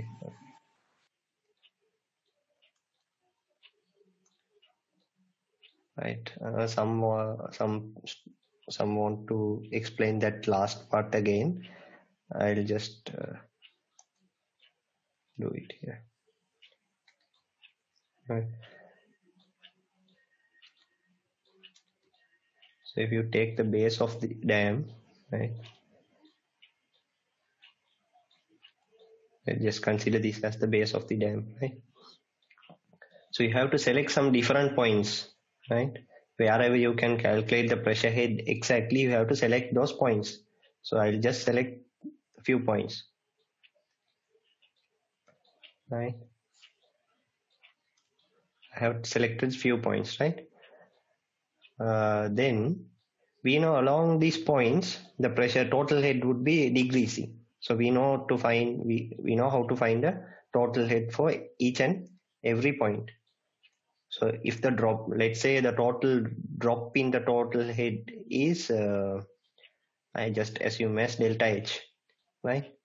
And the total number of lines, potential lines as ND. So this is the drop per line. So it's a drop per potential line, right? So if you want to calculate the total head here, you have to just count the location of this point. So in this case, in our question's case, so if you are considering this point, right, give me a second, right, if you are considering this point, right, this point, you have to calculate the total head at that point, right? If you are considering this point, you have to calculate the total head at this point. So similarly, you have to calculate the total heads first. So without calculating the total head, we can't find the pressure heads, right? So after finding the total head, right, if once the total head is done, right, you have to just subtract the elevation head. So you will get the pressure head. So you need only the pressure head there, right? Right. After finding the pressure head, right, you have to just apply the Simpson rule, right? Because Simpson rule is a bit more accurate than trapezoidal rule. That is the reason we are using Simpson rule, right?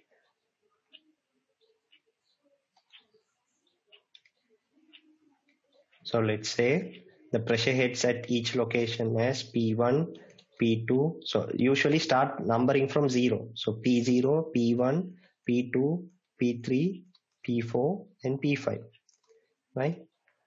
So we have divided into 1, 2, 3, 4, 5 portions, right?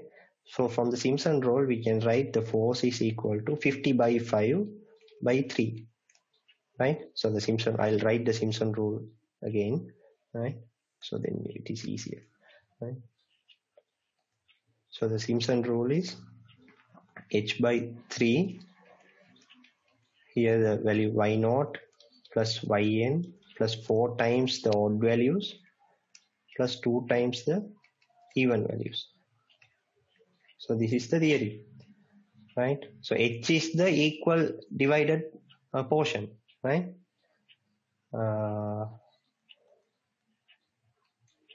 So that is F equal to the force is equal to 50 by 5 in our case by 3. So our y0 is the first value, the initial value is 0 and the final value is P5 plus 4 times the odd values are P1 and P3. So P1 plus P3 plus 2 times the even values P2 and P4. Right? So after substituting the values, you can directly find the uplift force. Yeah, you can use the trapezoidal rule also, but the answer is less accurate than Simpson rule.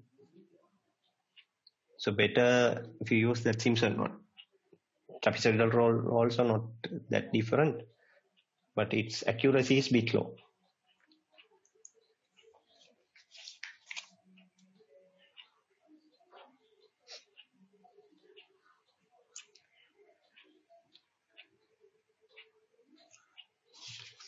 Okay, shall we move to the next question?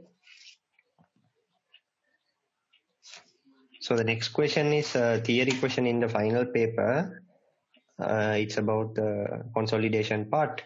And the last question is individual failure, block failure theory, and there is a question, but this question is from Taylor method. If I'm right, this is exactly available in our textbook, right? So should I do that one since it is in the textbook?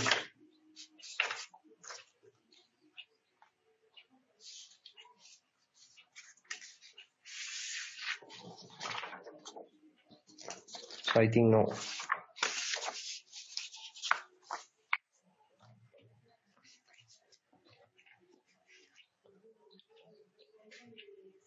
So no any response, so I'll move on to the next paper, right?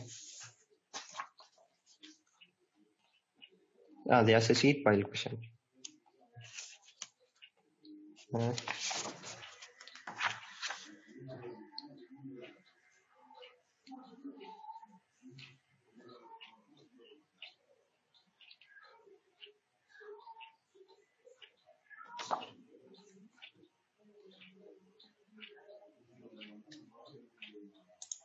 Right. In the sheet pile,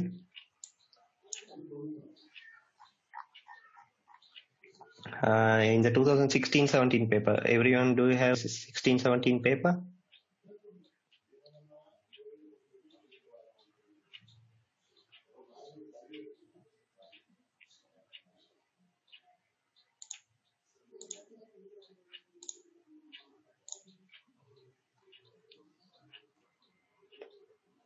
Everyone, anyone who don't have the 16-17 paper?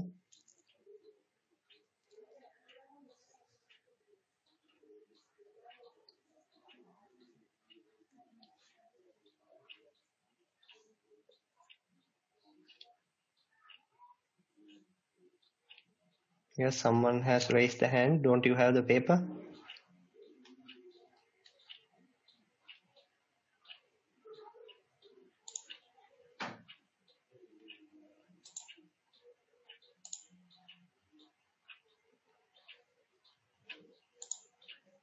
This paper.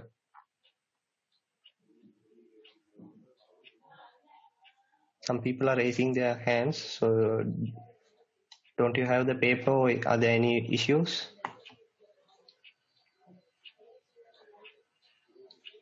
Please drop a text or just speak up.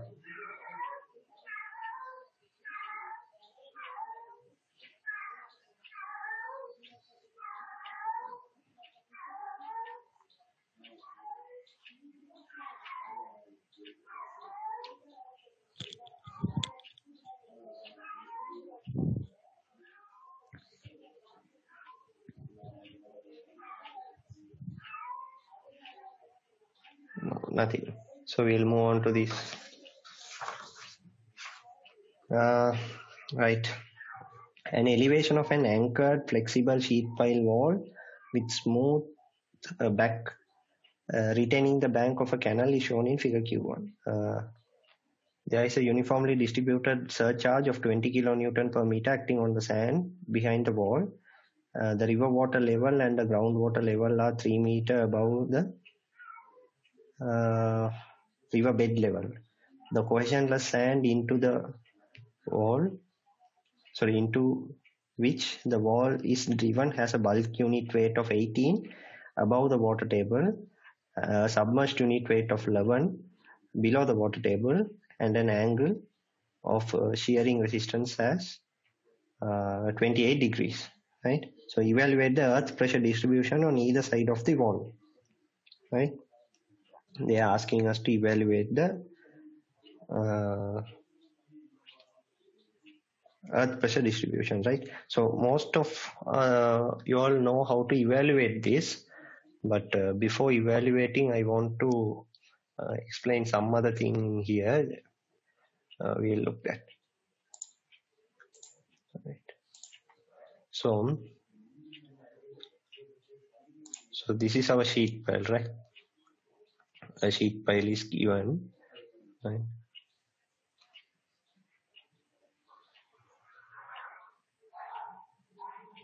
A sheet file is given to us something like this in this manner. So due to the soil present in one side, it might topple or it might slide, right? Let's assume there is some mechanism of collapse happening, right? So due to that collapse, right, the structure might rotate like this, and it might transform into this shape, right? The deflected shape. So the red ink is the right, deflected shape. Right, this is the deflected shape. This is our original sheet pile, right? So here, above this point, right?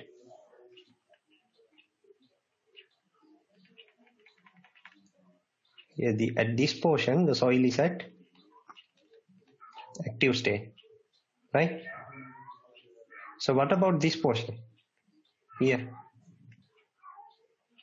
So this entire portion is at active state. What about this portion here?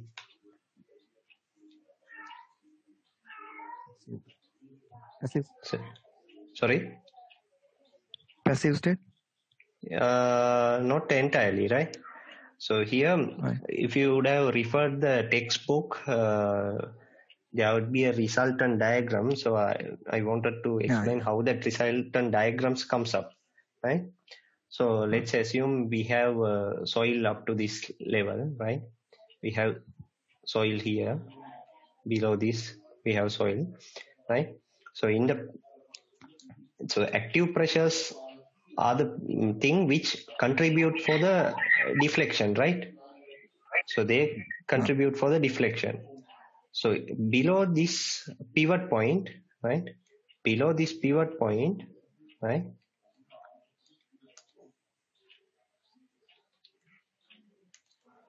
This soil, this length of soil is pushing the sheet pile to the left, to the right, right? Right. So this is also in active state, right? So if I'm only going to draw the active state distribution, right? Only the active state distribution here. So this is our sheet pile, right?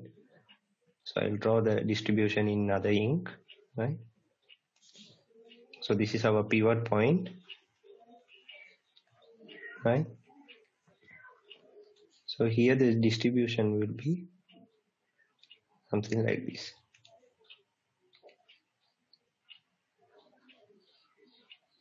Up to here, right? So if there is no any surcharge above, it will start from 0. If there is no any surcharge, it will start from 0. And let's assume this height to be some h, right? So here the value would be K times gamma times h, right? So in the other side also there will be an active pressure, only the active pressure. I am now only considering about the active pressure, right? So in the other side also there will be an active pressure developing, and beyond this line it will be in this manner. So I'll take this depth as d, and here the value would be Ka times K times gamma times d, right? This is only for active, not the final one. It's only for active, right? Similarly, if we take the passive thing, right? Now we are only considering the passive, right? So what is a passive force work? Passive force is the one which is holding the structure steadily, right? So wherever there is an active force, right, which is cancelled out, like some portion like here, here, this portion, there will be a passive force acting, right? So how that passive force will develop here, right? If we take the diagram here, there will be a passive force.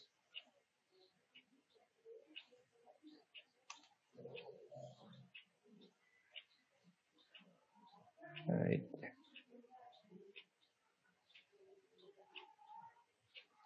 There will be passive force in this location up to here, right?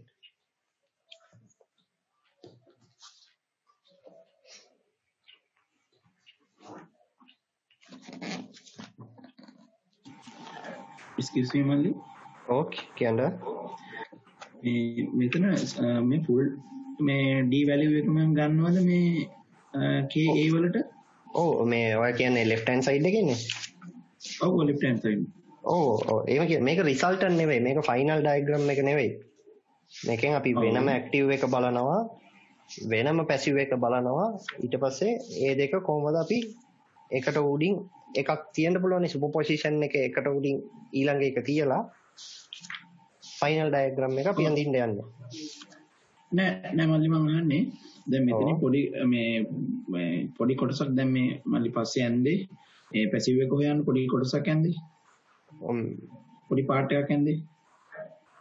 පොඩකින් නෑ මම mark කරන්නම් එතනද කියලා කියන්නද? මේ හරියෙන්ද? නෑ. මේකද? අන්තිමට line එකක් යන්නේ. අනේ මේකද? ඔව්. එතන මම පැසිව් එක හොයන්න එතන ඇන්දනේ ඒ කොටස මේ මෙතන KA හොයලා තියෙන්නේ D දුරට D length එකට ඒක අඩු වෙන්න ඕනේ නැද්ද? මේකද? ඔව්. මේකෙන් අඩු වෙන්න ඕනේ කියලාද කියන්නේ? ඔව් අර මේ KA හොයද්දී දැන් පස්සේ යනපු ප්‍රමාණය මේකෙන් අඩු වෙන්න ඕනේ නැද්ද? ඔය අහන්න එක මට තේරෙන්නේ නැහැ. මම අහන්නේ මල්ලි ඇක්ටිව් එක left hand side එකේ තියෙන ඇක්ටිව් එක ඔයා මාක් කරන්නේ gamma D කියලා. ඒකේ D කියන length එක සම්පූර්ණයෙන්ම ගන්නවද? මොකද අතන මේ පැසිව් පොඩි කැලලක් තියෙන නිසා. නෑ. ගන්නවා. මෙතන මේක සම්පූර්ණයෙන්ම ඇක්ටිව් ට්‍රයැන්ගල් එක. ඔව්. මේ D එකම ගන්නවා. ඔව් පැසිව් වලට මේ ඇක්ටිං වෙන කැලලක් තියෙනව නේද? එතන පොඩි කැලලක්. දැන් ඔය අන්තිමට මේ ඒක හරි. ඒත් අපි මෙතන තියෙන total stress එකනේ හොයන්නේ. මෙතන මේ soil එක තියෙනවානේ. මෙතන මේ soil එකක් තියෙනවා. right? ඒක soil එකනේ. මේකට soil එකක් එනවා. එතකොට මෙතන එන vertical stress එක කීයද? sigma v එනවා gamma times d. ඒකේ ඉඳලා lateral pressure එක sigma h කියලා ගන්නකොට මේක එනවා active එක එනවා ka times gamma times d. ඒ වුණාට මෙතන අර ඔය මුලින්ම ඉඳපු රූපේ තියෙනවනේ එතන මේ red color එකකින් එකක් ගහලා deflect වෙන තැන. එතනින් loose මේ ඔය මෙතන point එකෙන් loosening නේ මේ උඩ ටික. මේ ටිකනේ compress වෙන්නේ. එතකොට අර මේ D වලට මේ පොඩි part එක අයින් කරන්න ඕනේ නැද්ද කියලා මං අහන්නේ. නෑ අපි මෙතන ඇක්ට් වෙන ඇක්ටිව් ෆෝස් එක ගැන විතරයිනේ කතා කරන්නේ. මේ ඩයග්‍රෑම් එක ඇක්ටිව් ගේ ඩයග්‍රෑම් විතරයි. මේ වගේම පැසිව්ටත් ඩයග්‍රෑම් එකක් අඳින්න පුළුවන්. හරිද? හරි මල්ලි. ඊට පස්සේ තමයි ඉෆෙක්ට් දෙක අපි කම්බයින් කරන්නේ. තේරුණාද? ඔව් තේරුණා. Right, thank you. Right.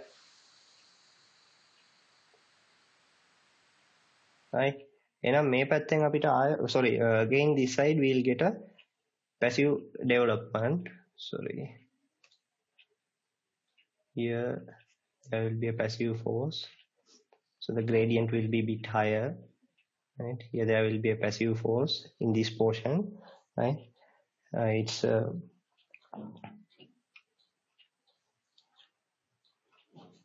And in the other side also we will get a passive force, right?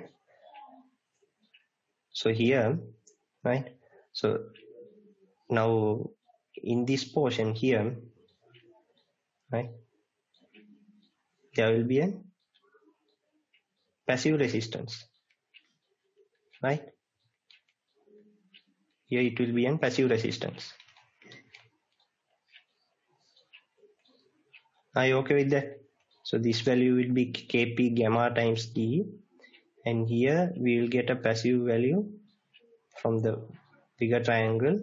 So this would be Kp times, right? So I will take this this one as H1. So this is Kp times gamma plus, sorry, Kp times gamma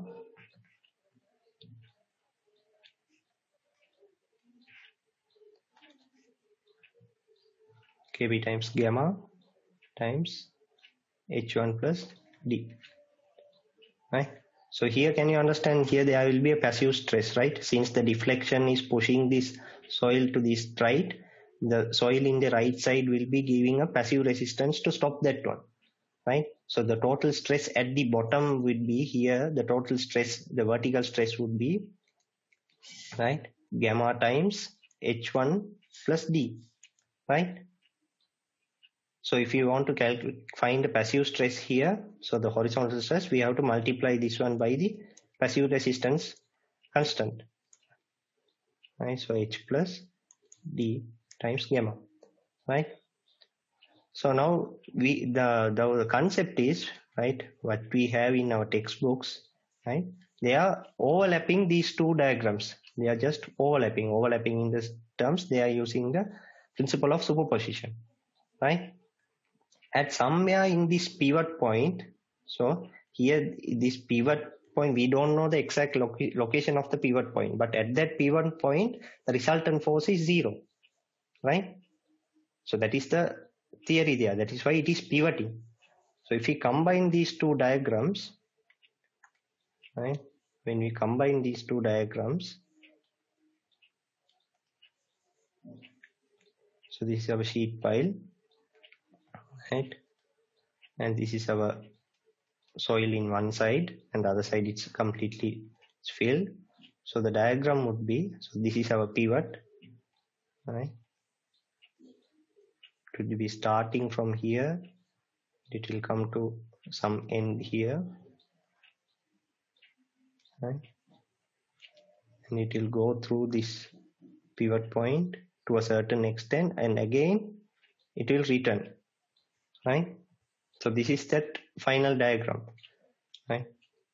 They are overlapping these two, right?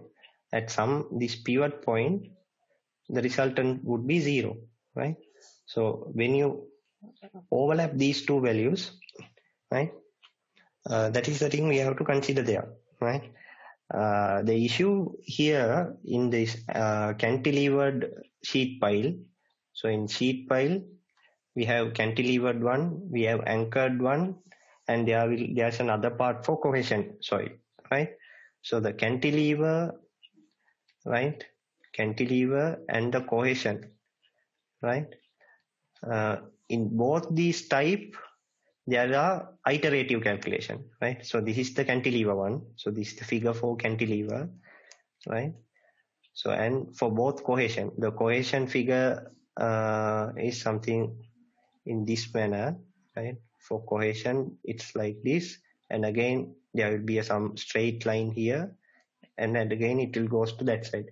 For both these things, we have to use iterations, right? So we can't. There are too many unknowns at 2 or 3 locations.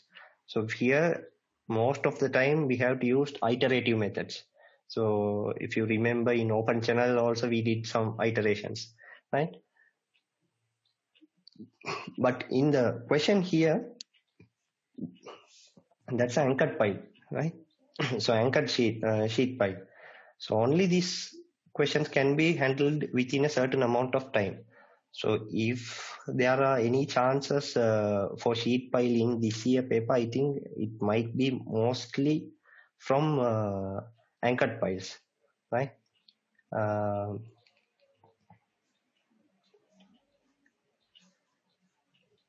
So I don't expect, so that's my personal opinion, right? So I don't expect a question other than anchored point, right? The concept is that they are drawing two envelopes separately for active and passive, and both are overlapped. So the final figure is obtained from that, right?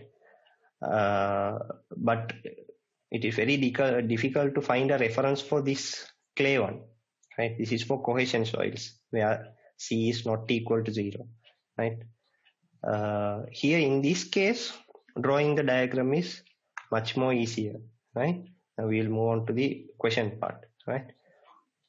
So I was just want to mention that how these envelopes are developed. So the separate envelopes are drawn for active, and the separate envelope is drawn for passive, and both are overlapped, right? That is the concept which is happening there, right? So in our question, right? So there is a 20 kilonewton surcharge, right?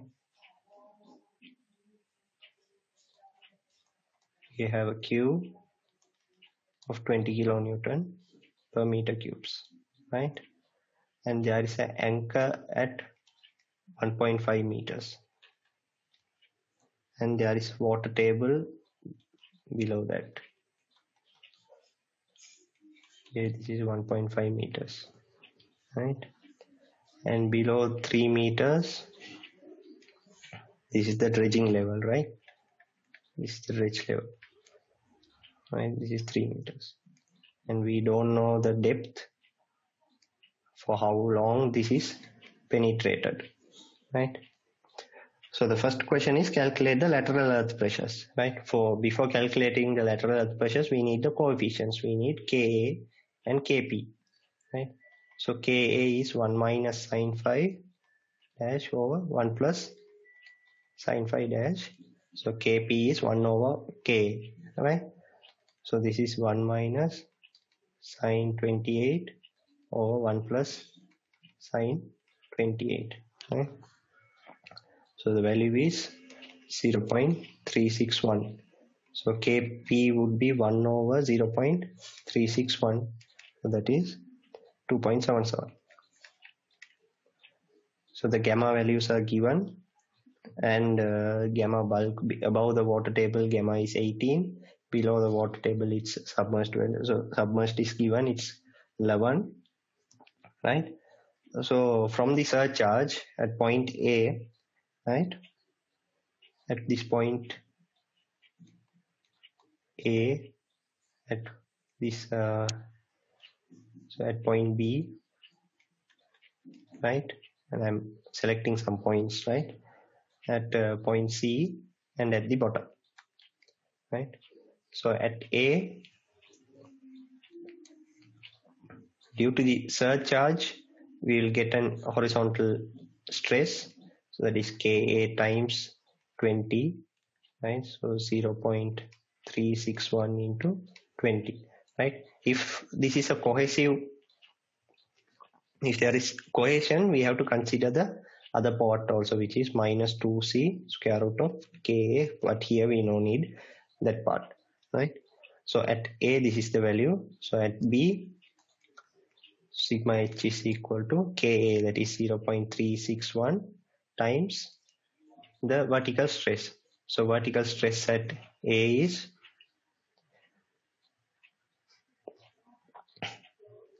so that is 20 plus, right? 3 times 18, right? So at C, sigma h is equal to 0.361 into 20 plus 3 times 18 plus 3 times 11. At D, sigma h is equal to 0.361 times 20 plus 3 times 18 plus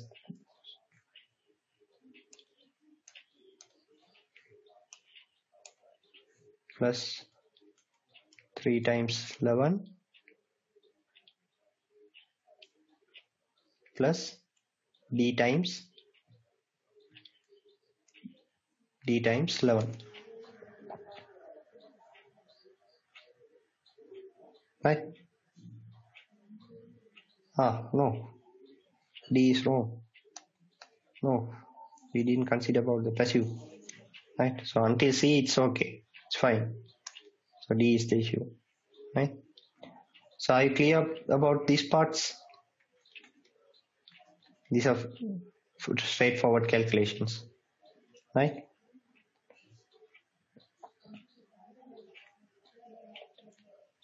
So I'll just draw the pressure distribution here so you can understand what is happening, right?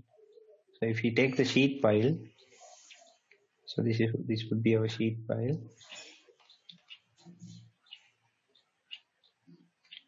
right? And this is our dredging level, dredge level, and here is the anchor, right? This is our water level, right? So this surcharge one, due to the surcharge, we calculated a stress sigma that is 0.361 into 20, right? That stress value will extend until here.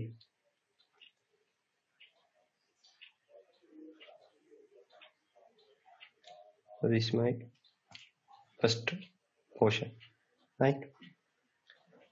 Then due to this variation when we go in the depth, there will be another force induced, right? After this slope will decrease a bit. This slope will decrease, right? Because due to the effect of water, the slope will be somewhat smaller, right? After this, due to this dredging line, the passive will come into play. So this passive resistance from this side, this passive resistance will start to reduce this value. At a certain point, it will become 0 and it will move on to the other side. So here this slope of this line would be Kp minus K, since always passive factor is higher, so Kp minus K. So I'll take this depth as T naught, right? At this depth, we know the entire pressure is 0, right? So how to calculate that one? So here, right, we can calculate the total value here. So you would have calculated this from these figures. So this is figure 2 and this is figure 3, right? We can calculate from these portions. At C, we know the value. From here, we can take the value, and this would be sigma C, right? And we can find out this value using Kp minus Ka and T naught and the sigma, right?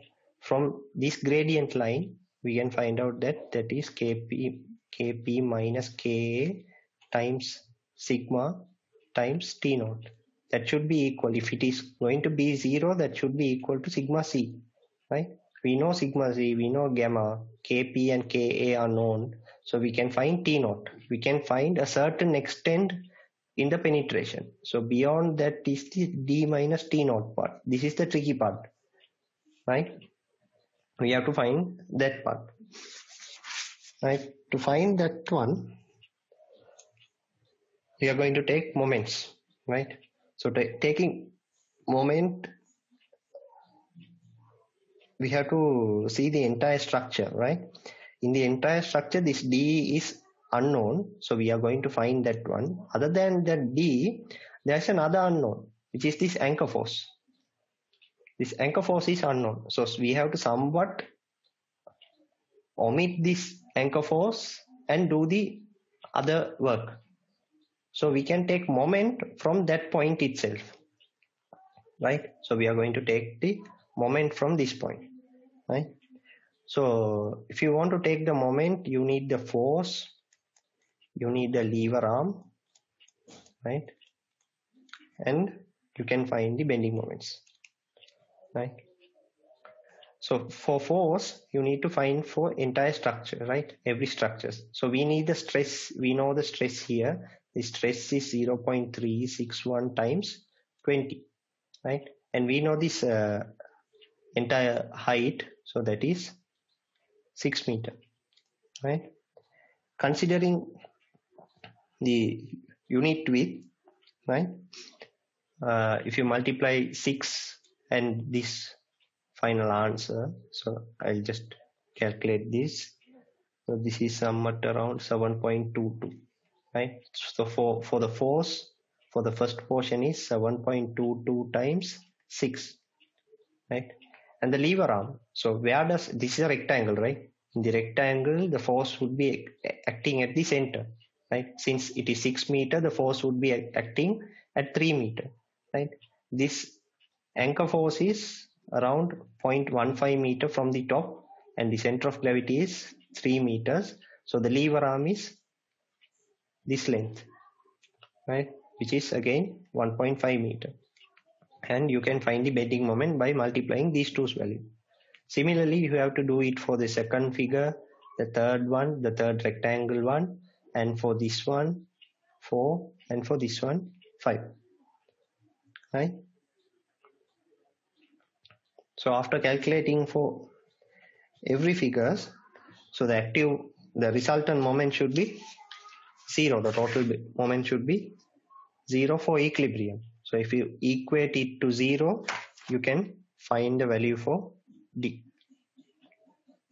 So be careful while finding the lever arm. That is the point where most people get trouble. So be careful in that.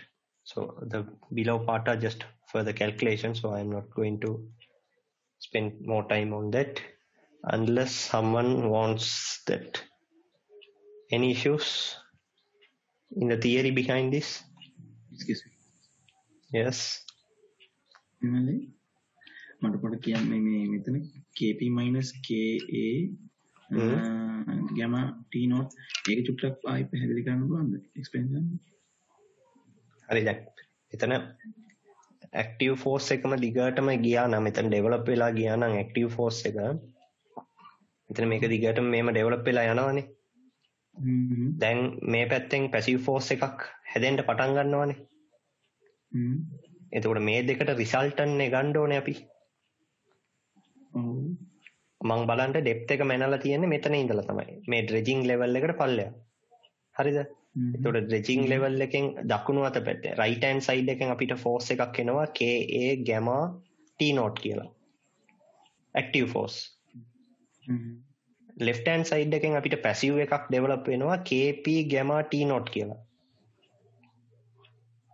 හරිනේ? හරි. gamma T naught කියන පදේ දෙකේම common. හරිද? KP අනිවාර්යෙන් වැඩි. passive resistance වැඩි. එතකොට gradient එක වැඩි මෙයාටනේ. ඒ ඉන්න resultant force එක තියෙන්නේ KP minus KA into gamma T naught කියලා. මේ දෙකට resultant එක එනවා KP minus KA into gamma T naught කියලා. එතකොට ඒ line එක මෙහා පැත්තට හැරෙනවා. ඒ passive resistance එක වැඩිනේ. එතකොට line එක අනිත් slope එකට යන්නේ. ඒකයි එහෙම හැරිලා යන්නේ. ඒක gamma c ට මෙතන gamma c ට සමාන කරා මේ sigma c ට සමාන කරා නේද? ඔව්. ඒ sigma c ට සමාන කරනවා කියන්නේ මෙයා මේ පැත්තේ තිබ්බ force ටික ඔක්කොම මෙතන 0 වෙලානේ තියෙන්නේ.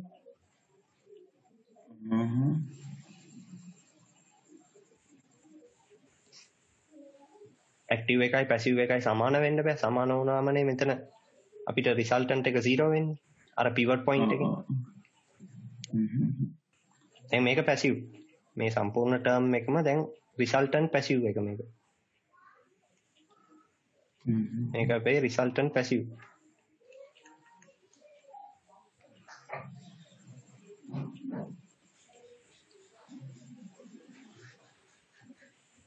මේ රූපේ එන්නේ අර මං කලින් කිව්වා අර envelope විදියට තමයි එන්නේ. Right, thank you. Okay.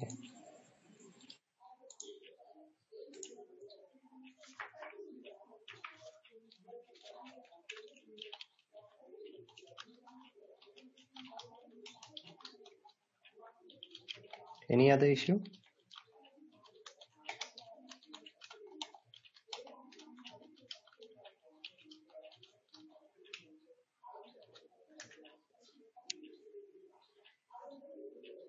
I think the solving part is not a big deal here.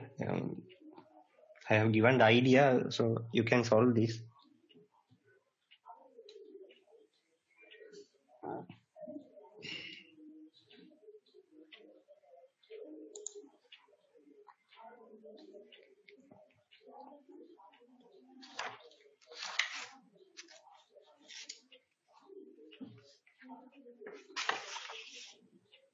So we discussed about flow net already. Yes. So මේකේදී sir මේ pivot point එක කියලා ගන්නේ හරියටම අර dredge line එකමද? නෑ. dredge line එක මෙතන තියෙන්නේ. මේක dredge line එක. මම නිකන් කොළපාට පෙන්නන්න. මේක dredge line එක. හරිද? අපි pivot වෙන්නේ dredge line එකට කොහෙන් හරි පල්ලෙහා තමයි pivot වෙන්නේ. කොහෙද කියලා අපිට කියන්න බෑ. ඒක හොයාගන්න තමයි අපේ active එකයි passive එකයි සමාන වෙලා එක තැනකින් මේ stress එක 0 වෙනවනේ. එතන තමයි pivot වෙන්නේ. stress එක 0 නම් එයා කොහෙටවත් shift වෙන්නේ නැහනේ. right. එයා තමයි එතකොට structure ගේ pivot එක. එයාව pivot වගේ තියාගෙන තමයි සම්පූර්ණ structure එකම කොහේ හරි එක පැත්තට deflect වෙනවා. deflect වෙන්නේ fail වෙන්නේ. right. ඒක තියාගෙන තමයි අපි ඒක easy. ඒක අපිට ඉක්මනින් හොයාගන්න පුළුවන්.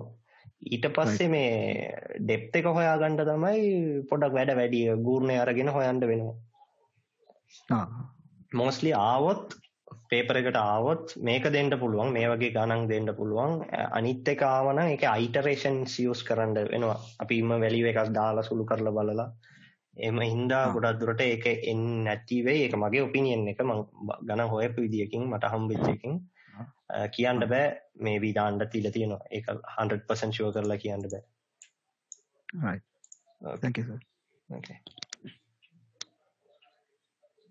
Right. So I'm just going through the 2016-17 paper, and we already discussed about we did some discussion about the dam questions and some footings, and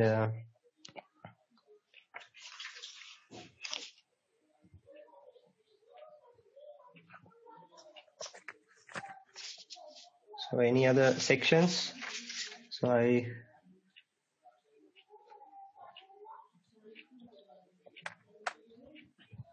from pile, how solve B and C? How to solve B and C? Right, B and C. So determine the depth of penetration, right? So the depth of penetration, just now I said you have to complete this chart, right? You have to complete this chart for each and every portions, right? Give me a second, I'll draw a clear figure. Right. So if you take your sheet pile, this is your sheet pile, right? This is the sheet pile, right?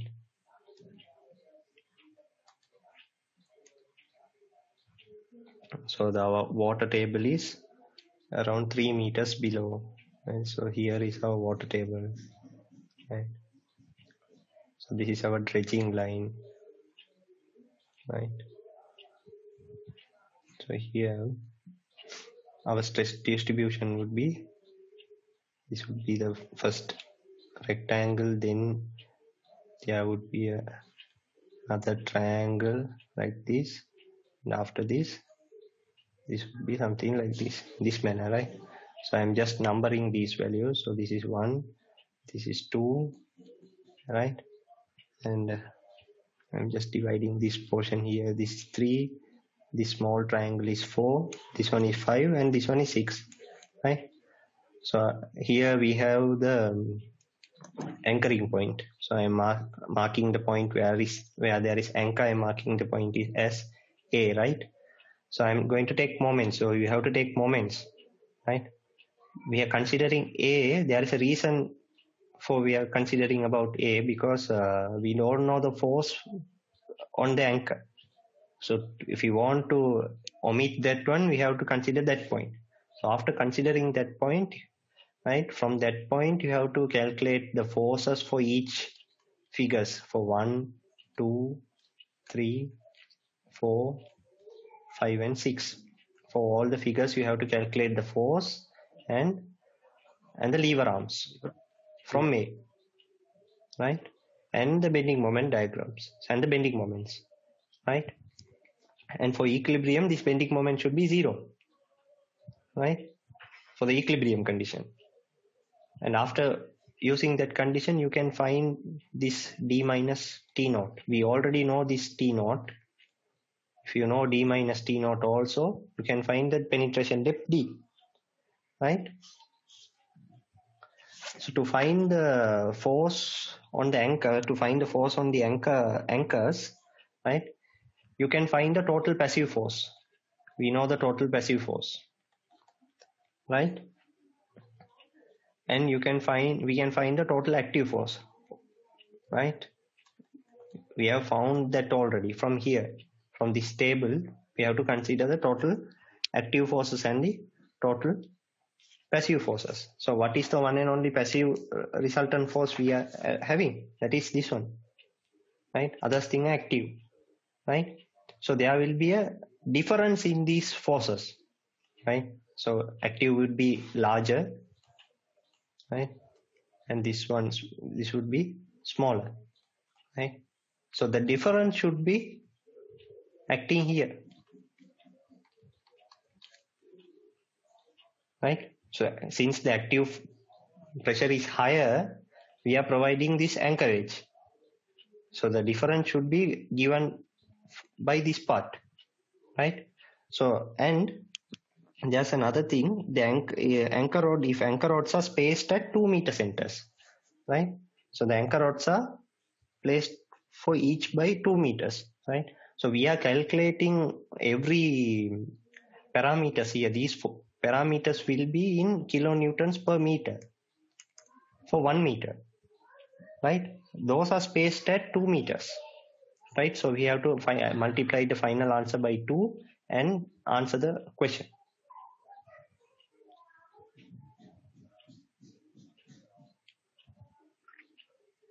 right.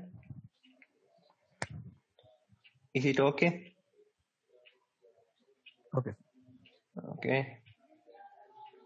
So any other issues in this part?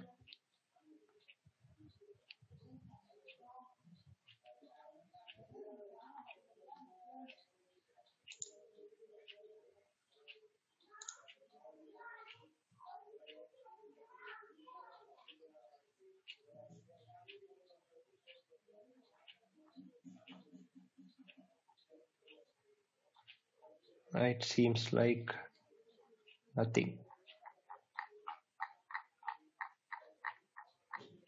Right. Okay.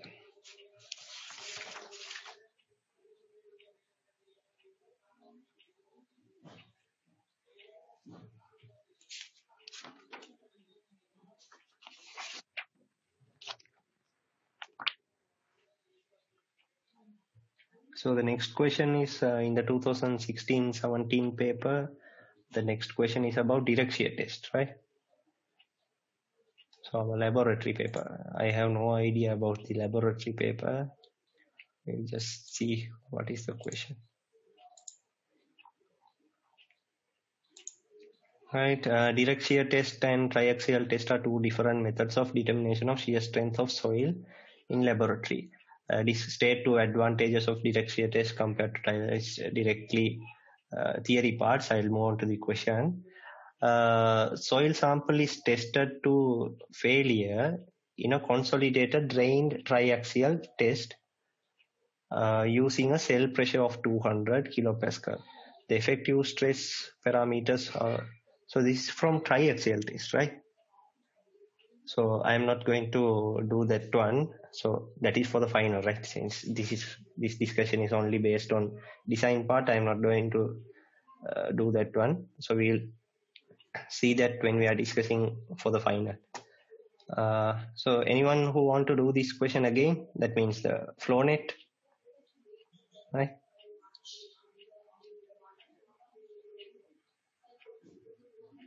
So I don't think so because we already did a similar question, right?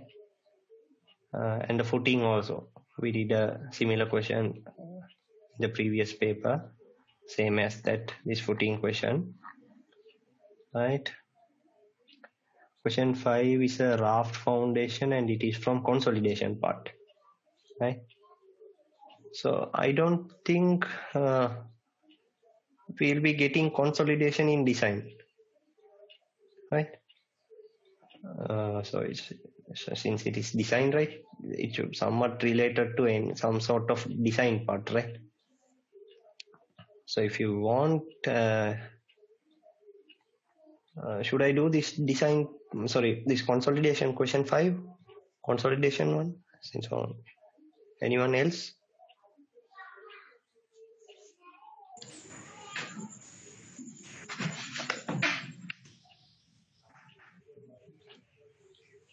මේක design එකට එන්න එකක් නැද්ද එතකොට?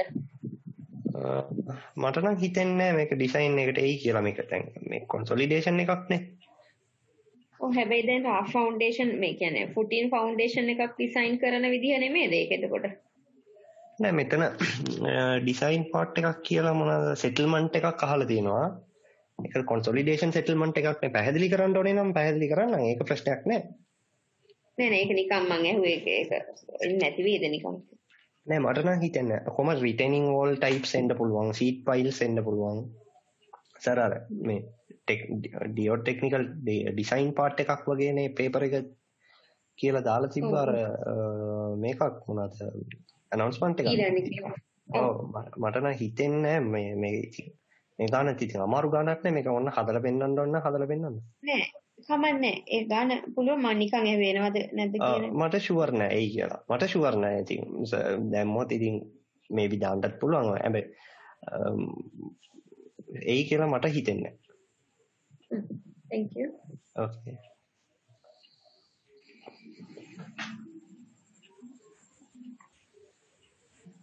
Right.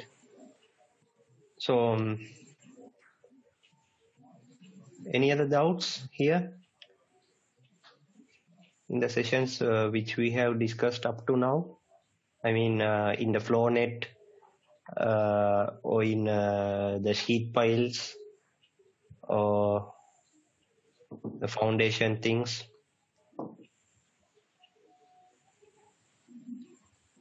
හිමා Yes. මේ flow net ගාන පොඩ්ඩක් ස්කිම් කරන්න පුළුවන්ද? මේකද මේ 2016 පේපර් එකේද? ඔව් මේකේ තුන්වෙනි එක.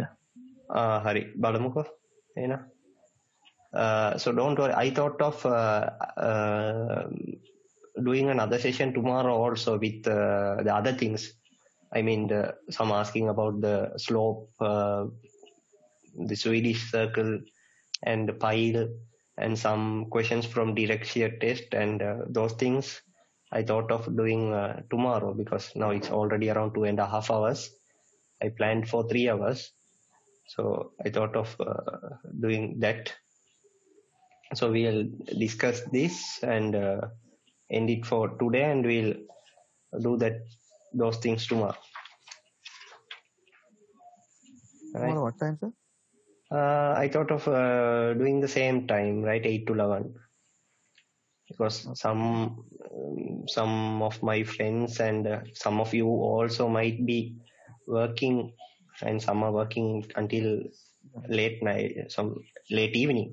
So that's why I thought of doing from 8 o'clock. That's better, sir. Okay. Right, so we'll see this one.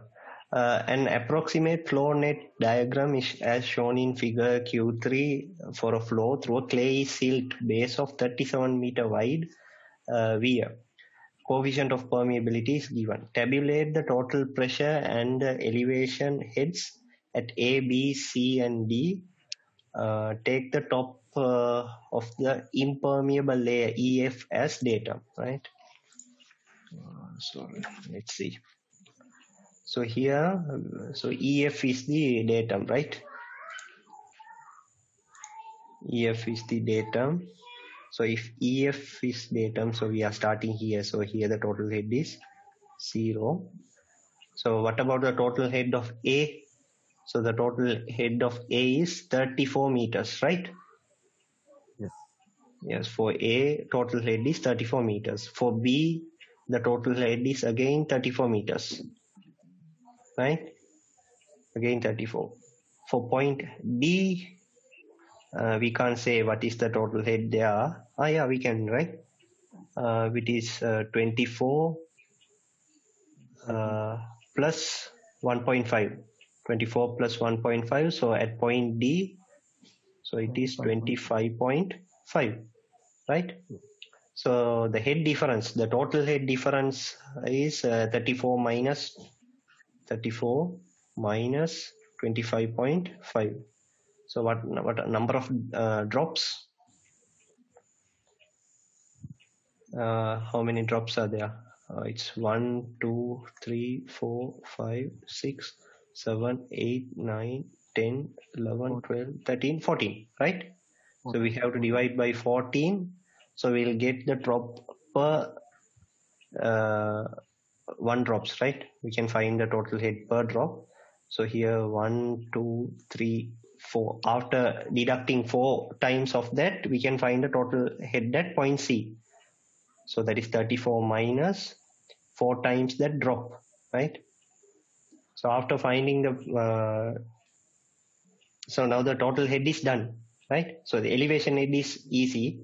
For point A, so the elevation is 34. For point B, elevation is 24. So point C elevation is 21, right? 24 minus 3, right? And for point D, we can find the elevation as again 24, right? So if we know the total head and we know the elevation head, right? So we can deduct and find the pressure head, right? Are you okay with that? Right, and the flow rate is not an issue. So Q equal K times H into NF by ND, right? So K is given, H is 10, the height of the water, right? In a flow line, there are 4 flow lines. 3 is shown in properly, and the 4th one is along the base, right? 4th one would be very close to the base, right? And the number of drop is 14 we calculated, and from that we can find this one, right? Calculate the approximate uplift force on the base of the dam per meter length of the dam, right? So we are considering per meter. So I am taking these points, right? I will just change the color, right? So we will take these points, this one, right? These points, 1, 2, this C, this D, E, F, G, and this one, along these points, right? So we have to calculate the pressure heads over there, right? So for individual points, you have to find the total head again. For C, we know the total head, but for other points, we don't know the total heads. So we have to find the total heads separately. Elevation is same. Elevation is 21 meter. So this is the elevation head, right? So we have to subtract that, and you have to find the pressure head. So after that, so as usual, so you have to use the Simpson rule and close the problem. So the same as that, right? So nothing special.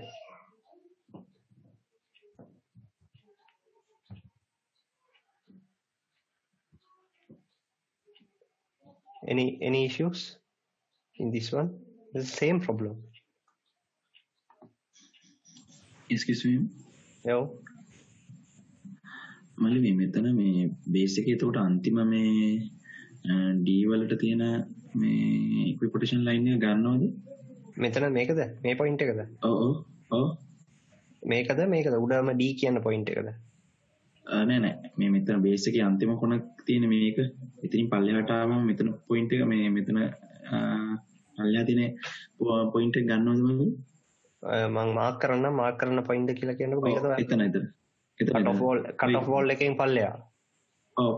cut off wall එකෙන් පල්ලෙයා ගන්න අපි base එකෙන් පල්ලෙයා තමයි ගන්න ඕනේ ඔක්කොම.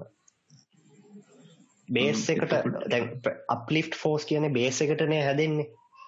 ඔව්. ඒතකොට බේස් එකට යට තියෙන ප්‍රෙෂර් එක හින්දා තමයි ඒක uplift එකක් හැදෙන්නේ. ඒතකොට බේස් එකට කිට්ටුවෙන්ම තියෙන ප්‍රෙෂර් තමයි අපිට ඕනේ.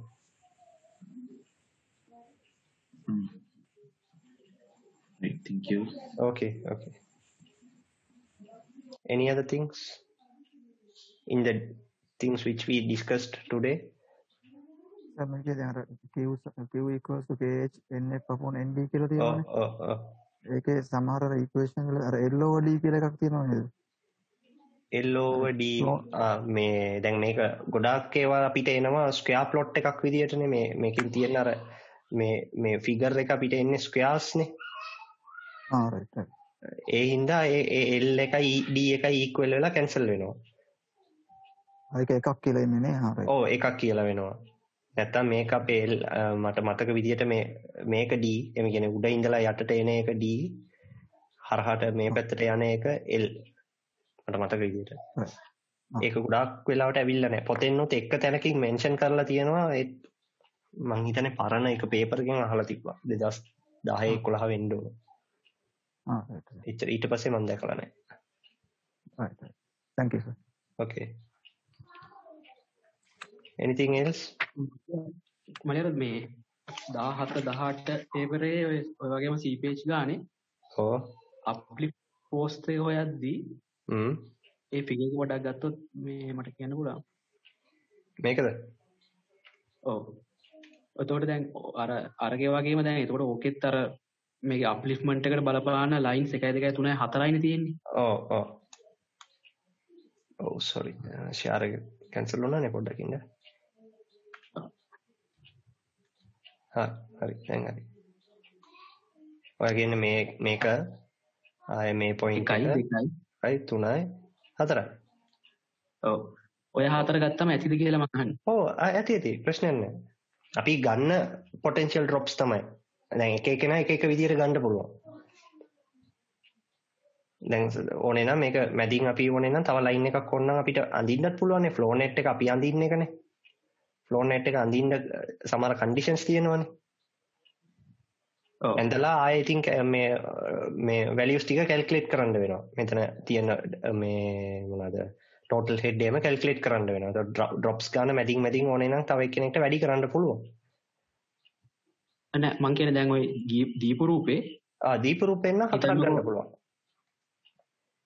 ඔව් දැන් දීප රූපේ left edge එකේ අර දැන් අර ෆයිල් එකක් ගහලා තියෙන තැන total head එක හොයන්න කිව්වොත් එතනදී කොහමද ඒක හොයන්නේ? එතන ඔයා කියන්නේ මෙතන cut off wall එක තියෙන තැන ඉන්නේ ඔයා කියන්නේ.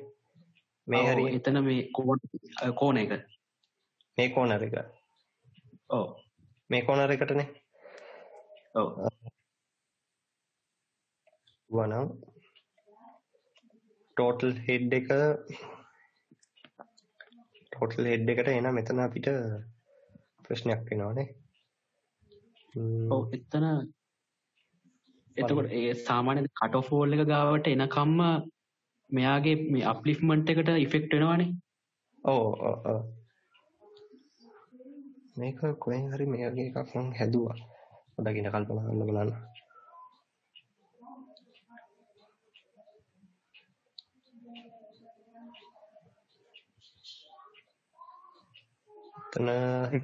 පළවෙනි drop එක ගන්න බෑද සර්? පළවෙනි drop එක මෙතනනේ තියෙන්නේ. ඔව් ඒක ගන්න බෑ කොහොනේ දැන් ඒකේ ඩිෆ්මන්ට් එකට බලපෑම නෑ ඒක වෙන්නේ මේ ඊළඟ එක මෙතනට සෙට් වෙන්නේ ඊළඟ එක මෙතන ඊට පස්සේනේ මෙතනට එන්නේ අපි 1 2 3 4 5ක් drop වෙලානේ මේ පොයින්ට් එකට මෙන්නේ අපි total head එක. ඔව්.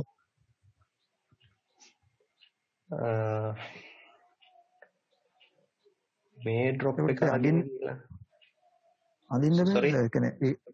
අඳින්න පුළුවන්ද? ඒ දෙක ඉක්ව 4යි 5යි මැද්දේ 4ටයි 5ටයි මැදින් ඔයාලට ලයින් එකක් ඇඳ ගන්න පුළුවන්. ඒක ප්‍රශ්නයක් නෑ. ඇඳා කියන්නේ හැම තැනම අඳින්න ඕනේ. එක තැනකින් විතරලා හරියන්නේ නැහැ. ඇඳලා. අය දැන් මෙතන ඔයා ඇඳලා කියන්නේ. ඔයා මෙතනින් ඇඳලා කියමුකෝ. එතකොට මේක rectangle. හරිද? මේක rectangle.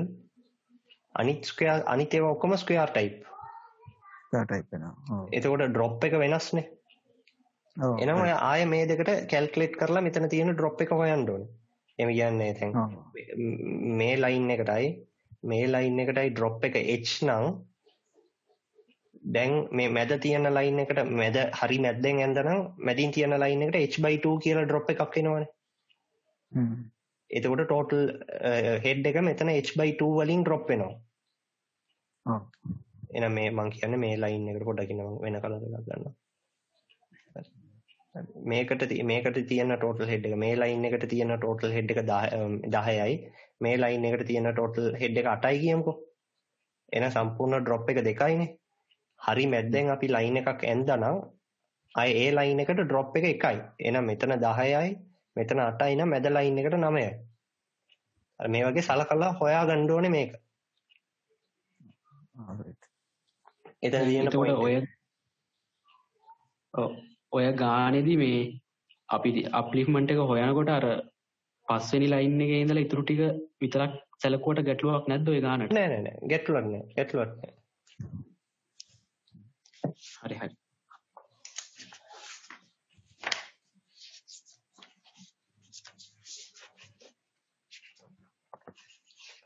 Anything else?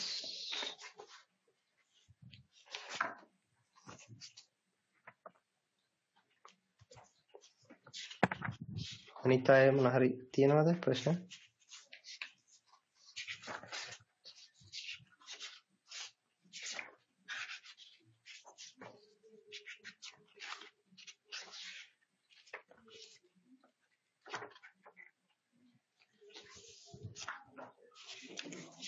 ප්‍රශ්න හෙඩ් හොයන්න පුළුවන් තැන ටික විතරක් ගන්න. ඒක ලේසි. බැරි ඒවා දාගෙන ගොඩාක් කම්ප්ලිකේට් කරගන්න එපා. කම්ප්ලිකේට් කරන විදියට දෙන්නේ නැහැ කොහොමද? ඒකයි අපිට දැන් බලන්න ඔය ආයෙත් මේකේ පේපර් එකෙනුත් සර්ලා අපිට ඒක ලේසි කරනවා. they are making it easy for us. approximate uplift කියලා වචන එකක් කියනවා. so that is not the that is not the accurate uplift, right? Since we are using some like Simpson rule, trapezoidal rule, and we are only taking few points. So this is a 50-meter dam. It's a very big dam, right? So 50 meter means it's very wide. So we are taking only 3 or 4 points. So the calculation result will be, however, less accurate. That's why they are mentioning the term approximate uplift. So they are making it easier for us. මේකෙස මේ පොතක තියෙනවා මේ එතන අර කෝනර් එකේ මේක දැන් 4th line එකයි 5th line එකේ අතරනේ තියෙන්නේ. එතකොට මේ ඒක 4.5 කියලා තමයි අරන් තියෙන්නේ කෝනර් එකට. so කොතනද කියන්නේ පොඩ්ඩක් ඉන්න මම මාක් කරනවා.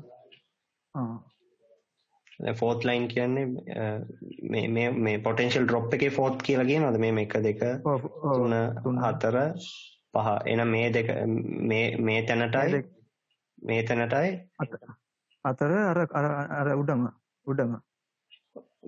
මෙතන අන්න එතන B කියලා අරගෙන එතන තියෙන 4.5 කියලා අරගෙන ගානක් හදලා තිනවා. 4.5 මේම ලයින් එකක් ඇඳලා අන්න එහෙම.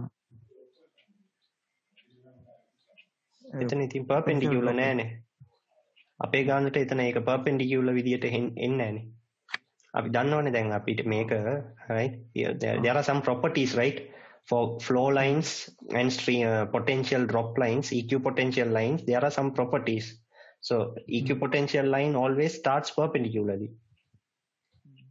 It always starts with 90 degree, right? So if we draw a line like this one, that is not 90 degree there. There's no 90 degree. So we can't draw like this shape. And there are some conditions, right, to draw flow nets. So we have to follow that one also and draw the figure. So that is the issue here. So use the points which they have already given. So for example, here in this case, right, use these lines which they have given to us. I mean, this line, this one, this one, this one, right? So other than that, there are not any other thing. Even if you want to include, you may include this one since it's an approximation, right? Other things we can't include. They are not connected to the dam. So we can include these things.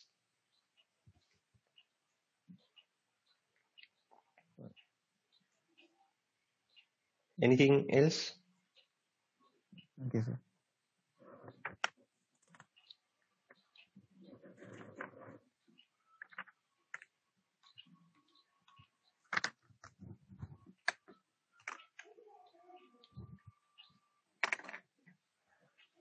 So any questions from the day school notes or anything? So there were some questions which were very much similar to this.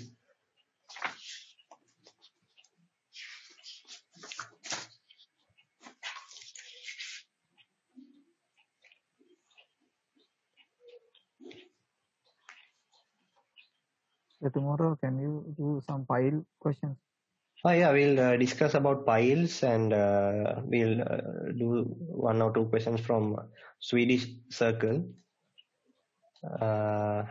and some questions, 1 or 2 questions from dyslexia. Right. There are 2 or 3 sessions, right, for tomorrow also. Okay, sir. හිමා දැන් අපි අර sheet file ගානක් කරේ අර active passive දෙකම විලා resultant එකක් ගන්නේ. ඒ දැන් ඒ වගේ ගානක් ආවොත් එහෙම දැන් අපි ඕක නිකන් කෙලි අපි දැන් රිසල්ටන්ට් එක ඕක කියලා අපි දැනගෙන කෙලින්ම ওই විදිහට දාලා ගන්නව නැත්නම් ඇක්ටිව් පැසිව් දෙක ඇඳලා අපි රිසල්ටන්ට් එක වෙනම නෑ කෙලින්ම අපිට රිසල්ටන්ට් එකෙන් පටන් ගන්න පුළුවන්. ඒක ලේසි.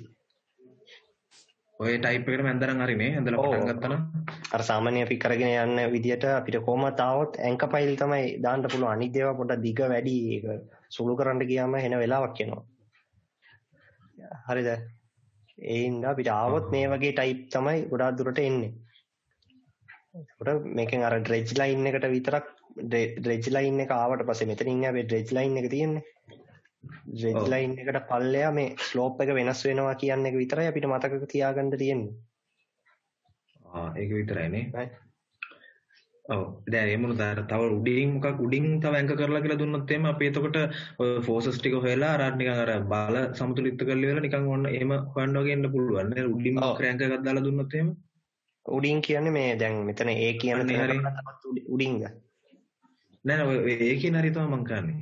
ඔව් දැන් මෙතන දැම කියන්නේ මේ මොනවද ඇහුවේ මට?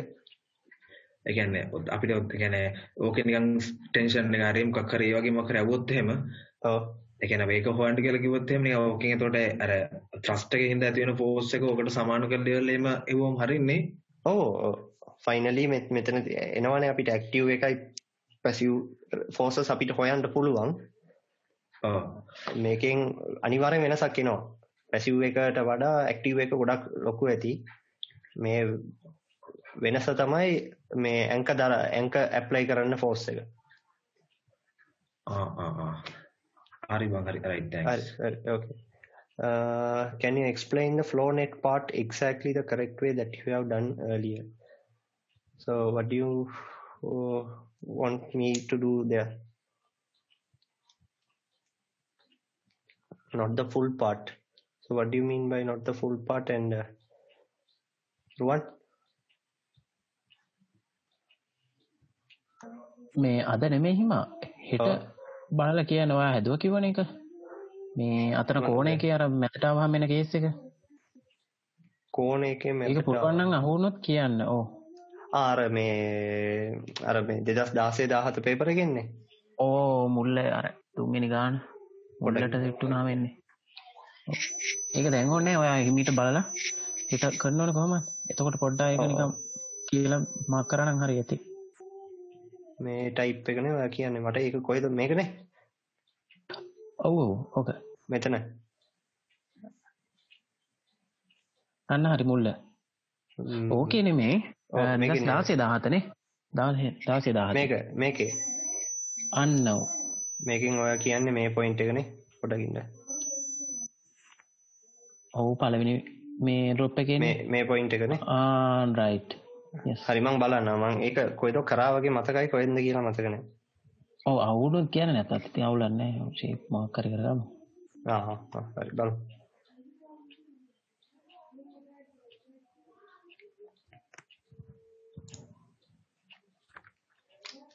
වෙන තියෙනවද? anything else?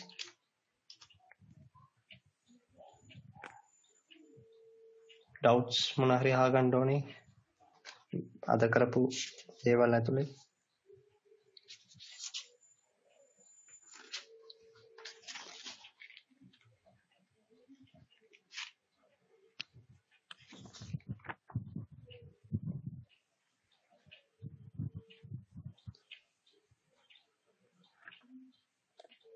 මෙතන අපිට කෙලිම හොයන්න පුළුවන්.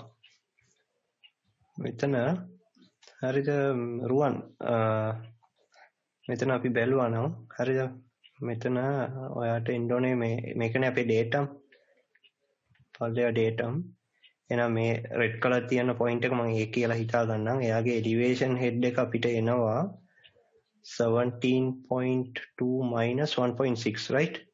So this is 15.6 meters. Right.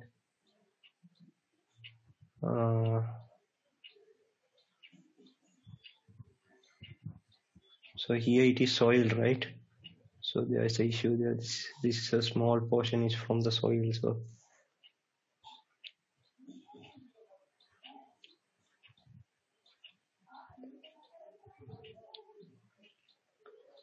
there's an issue there.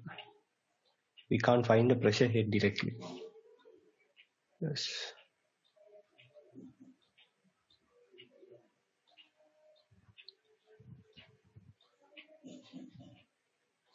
So we will have to introduce a potential drop there. Something like this.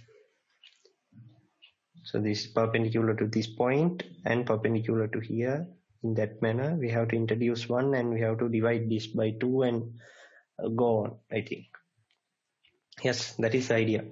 So here we have to do something like that. ඔව් නේ එතකොට මුලටම විතරයිනේ පළවෙනි එකට විතරයි නේ case එකේ ඉන්නේ එතකොට. හොයන්න ලේසියි අමාරුව නැහැ දෙකට බෙදනවා කියන්නේ. Something like this. So we have to find the drop for one portion and divide that by 2 and we can go for the total head and we know the elevation so we can find the pressure head. So when we are dividing, if we equally divide the portion, so it's easy.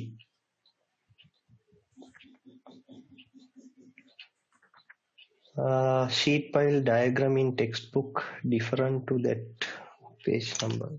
What do you mean by that one?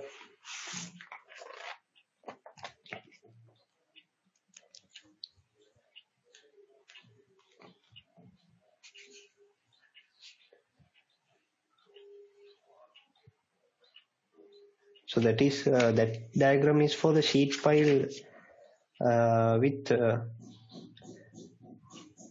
cantilever sheet pile, right?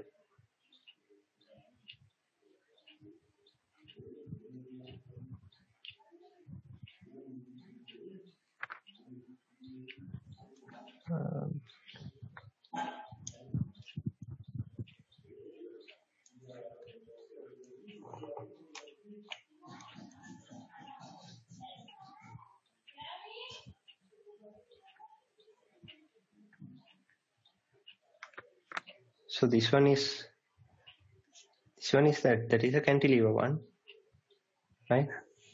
So this one is for cohesionless soils, right? This one is for cohesionless soils. Sorry, cohesive soils, not cohesionless. This is for cohesive soils, right? And the question which we are handling is not here, not in this one, right?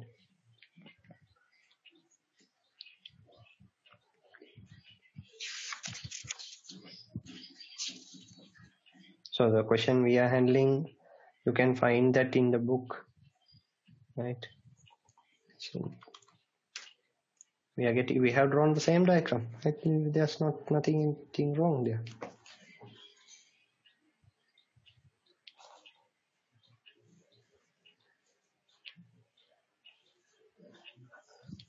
Right, last year Aquifer. Last year Aquifer means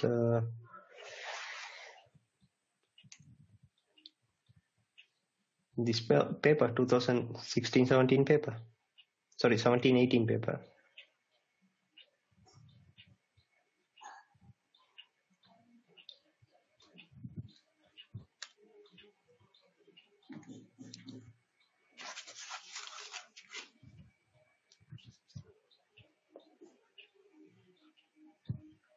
Is this one? Is this one? Question number 4.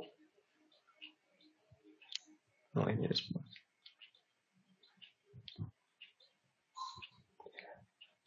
Right, I'll be here until 11. If you have any doubts, if you want to ask it, you can ask, and others may leave. I'll email a feedback form, and please fill that, and I'll upload this also. So I'll upload this video also, so you can check it out in YouTube.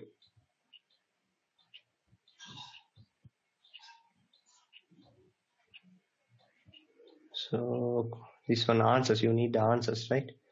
For the permeability and the drawdown, right?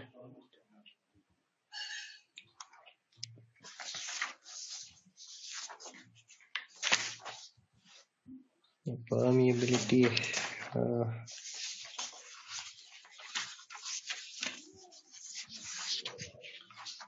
So the permeability value I got was 4.5 centimeters per second, right? Sorry, not 4.5, not 4.5 centimeters per second. Sorry.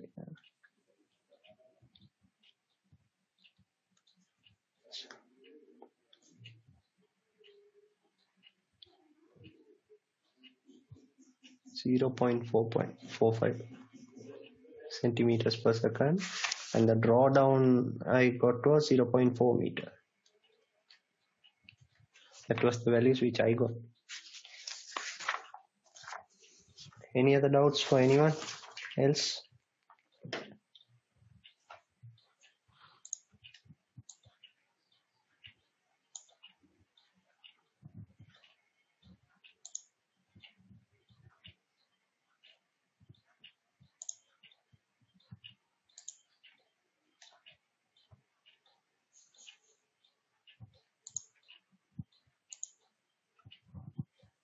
Seems like nothing. Then shall I end it?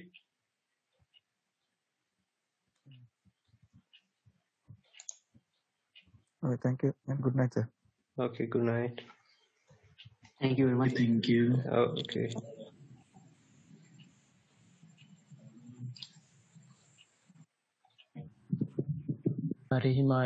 Okay. Thank you. Okay, welcome. Thank you, Machan. Okay, well, Hari. Thank you very much. Okay, welcome.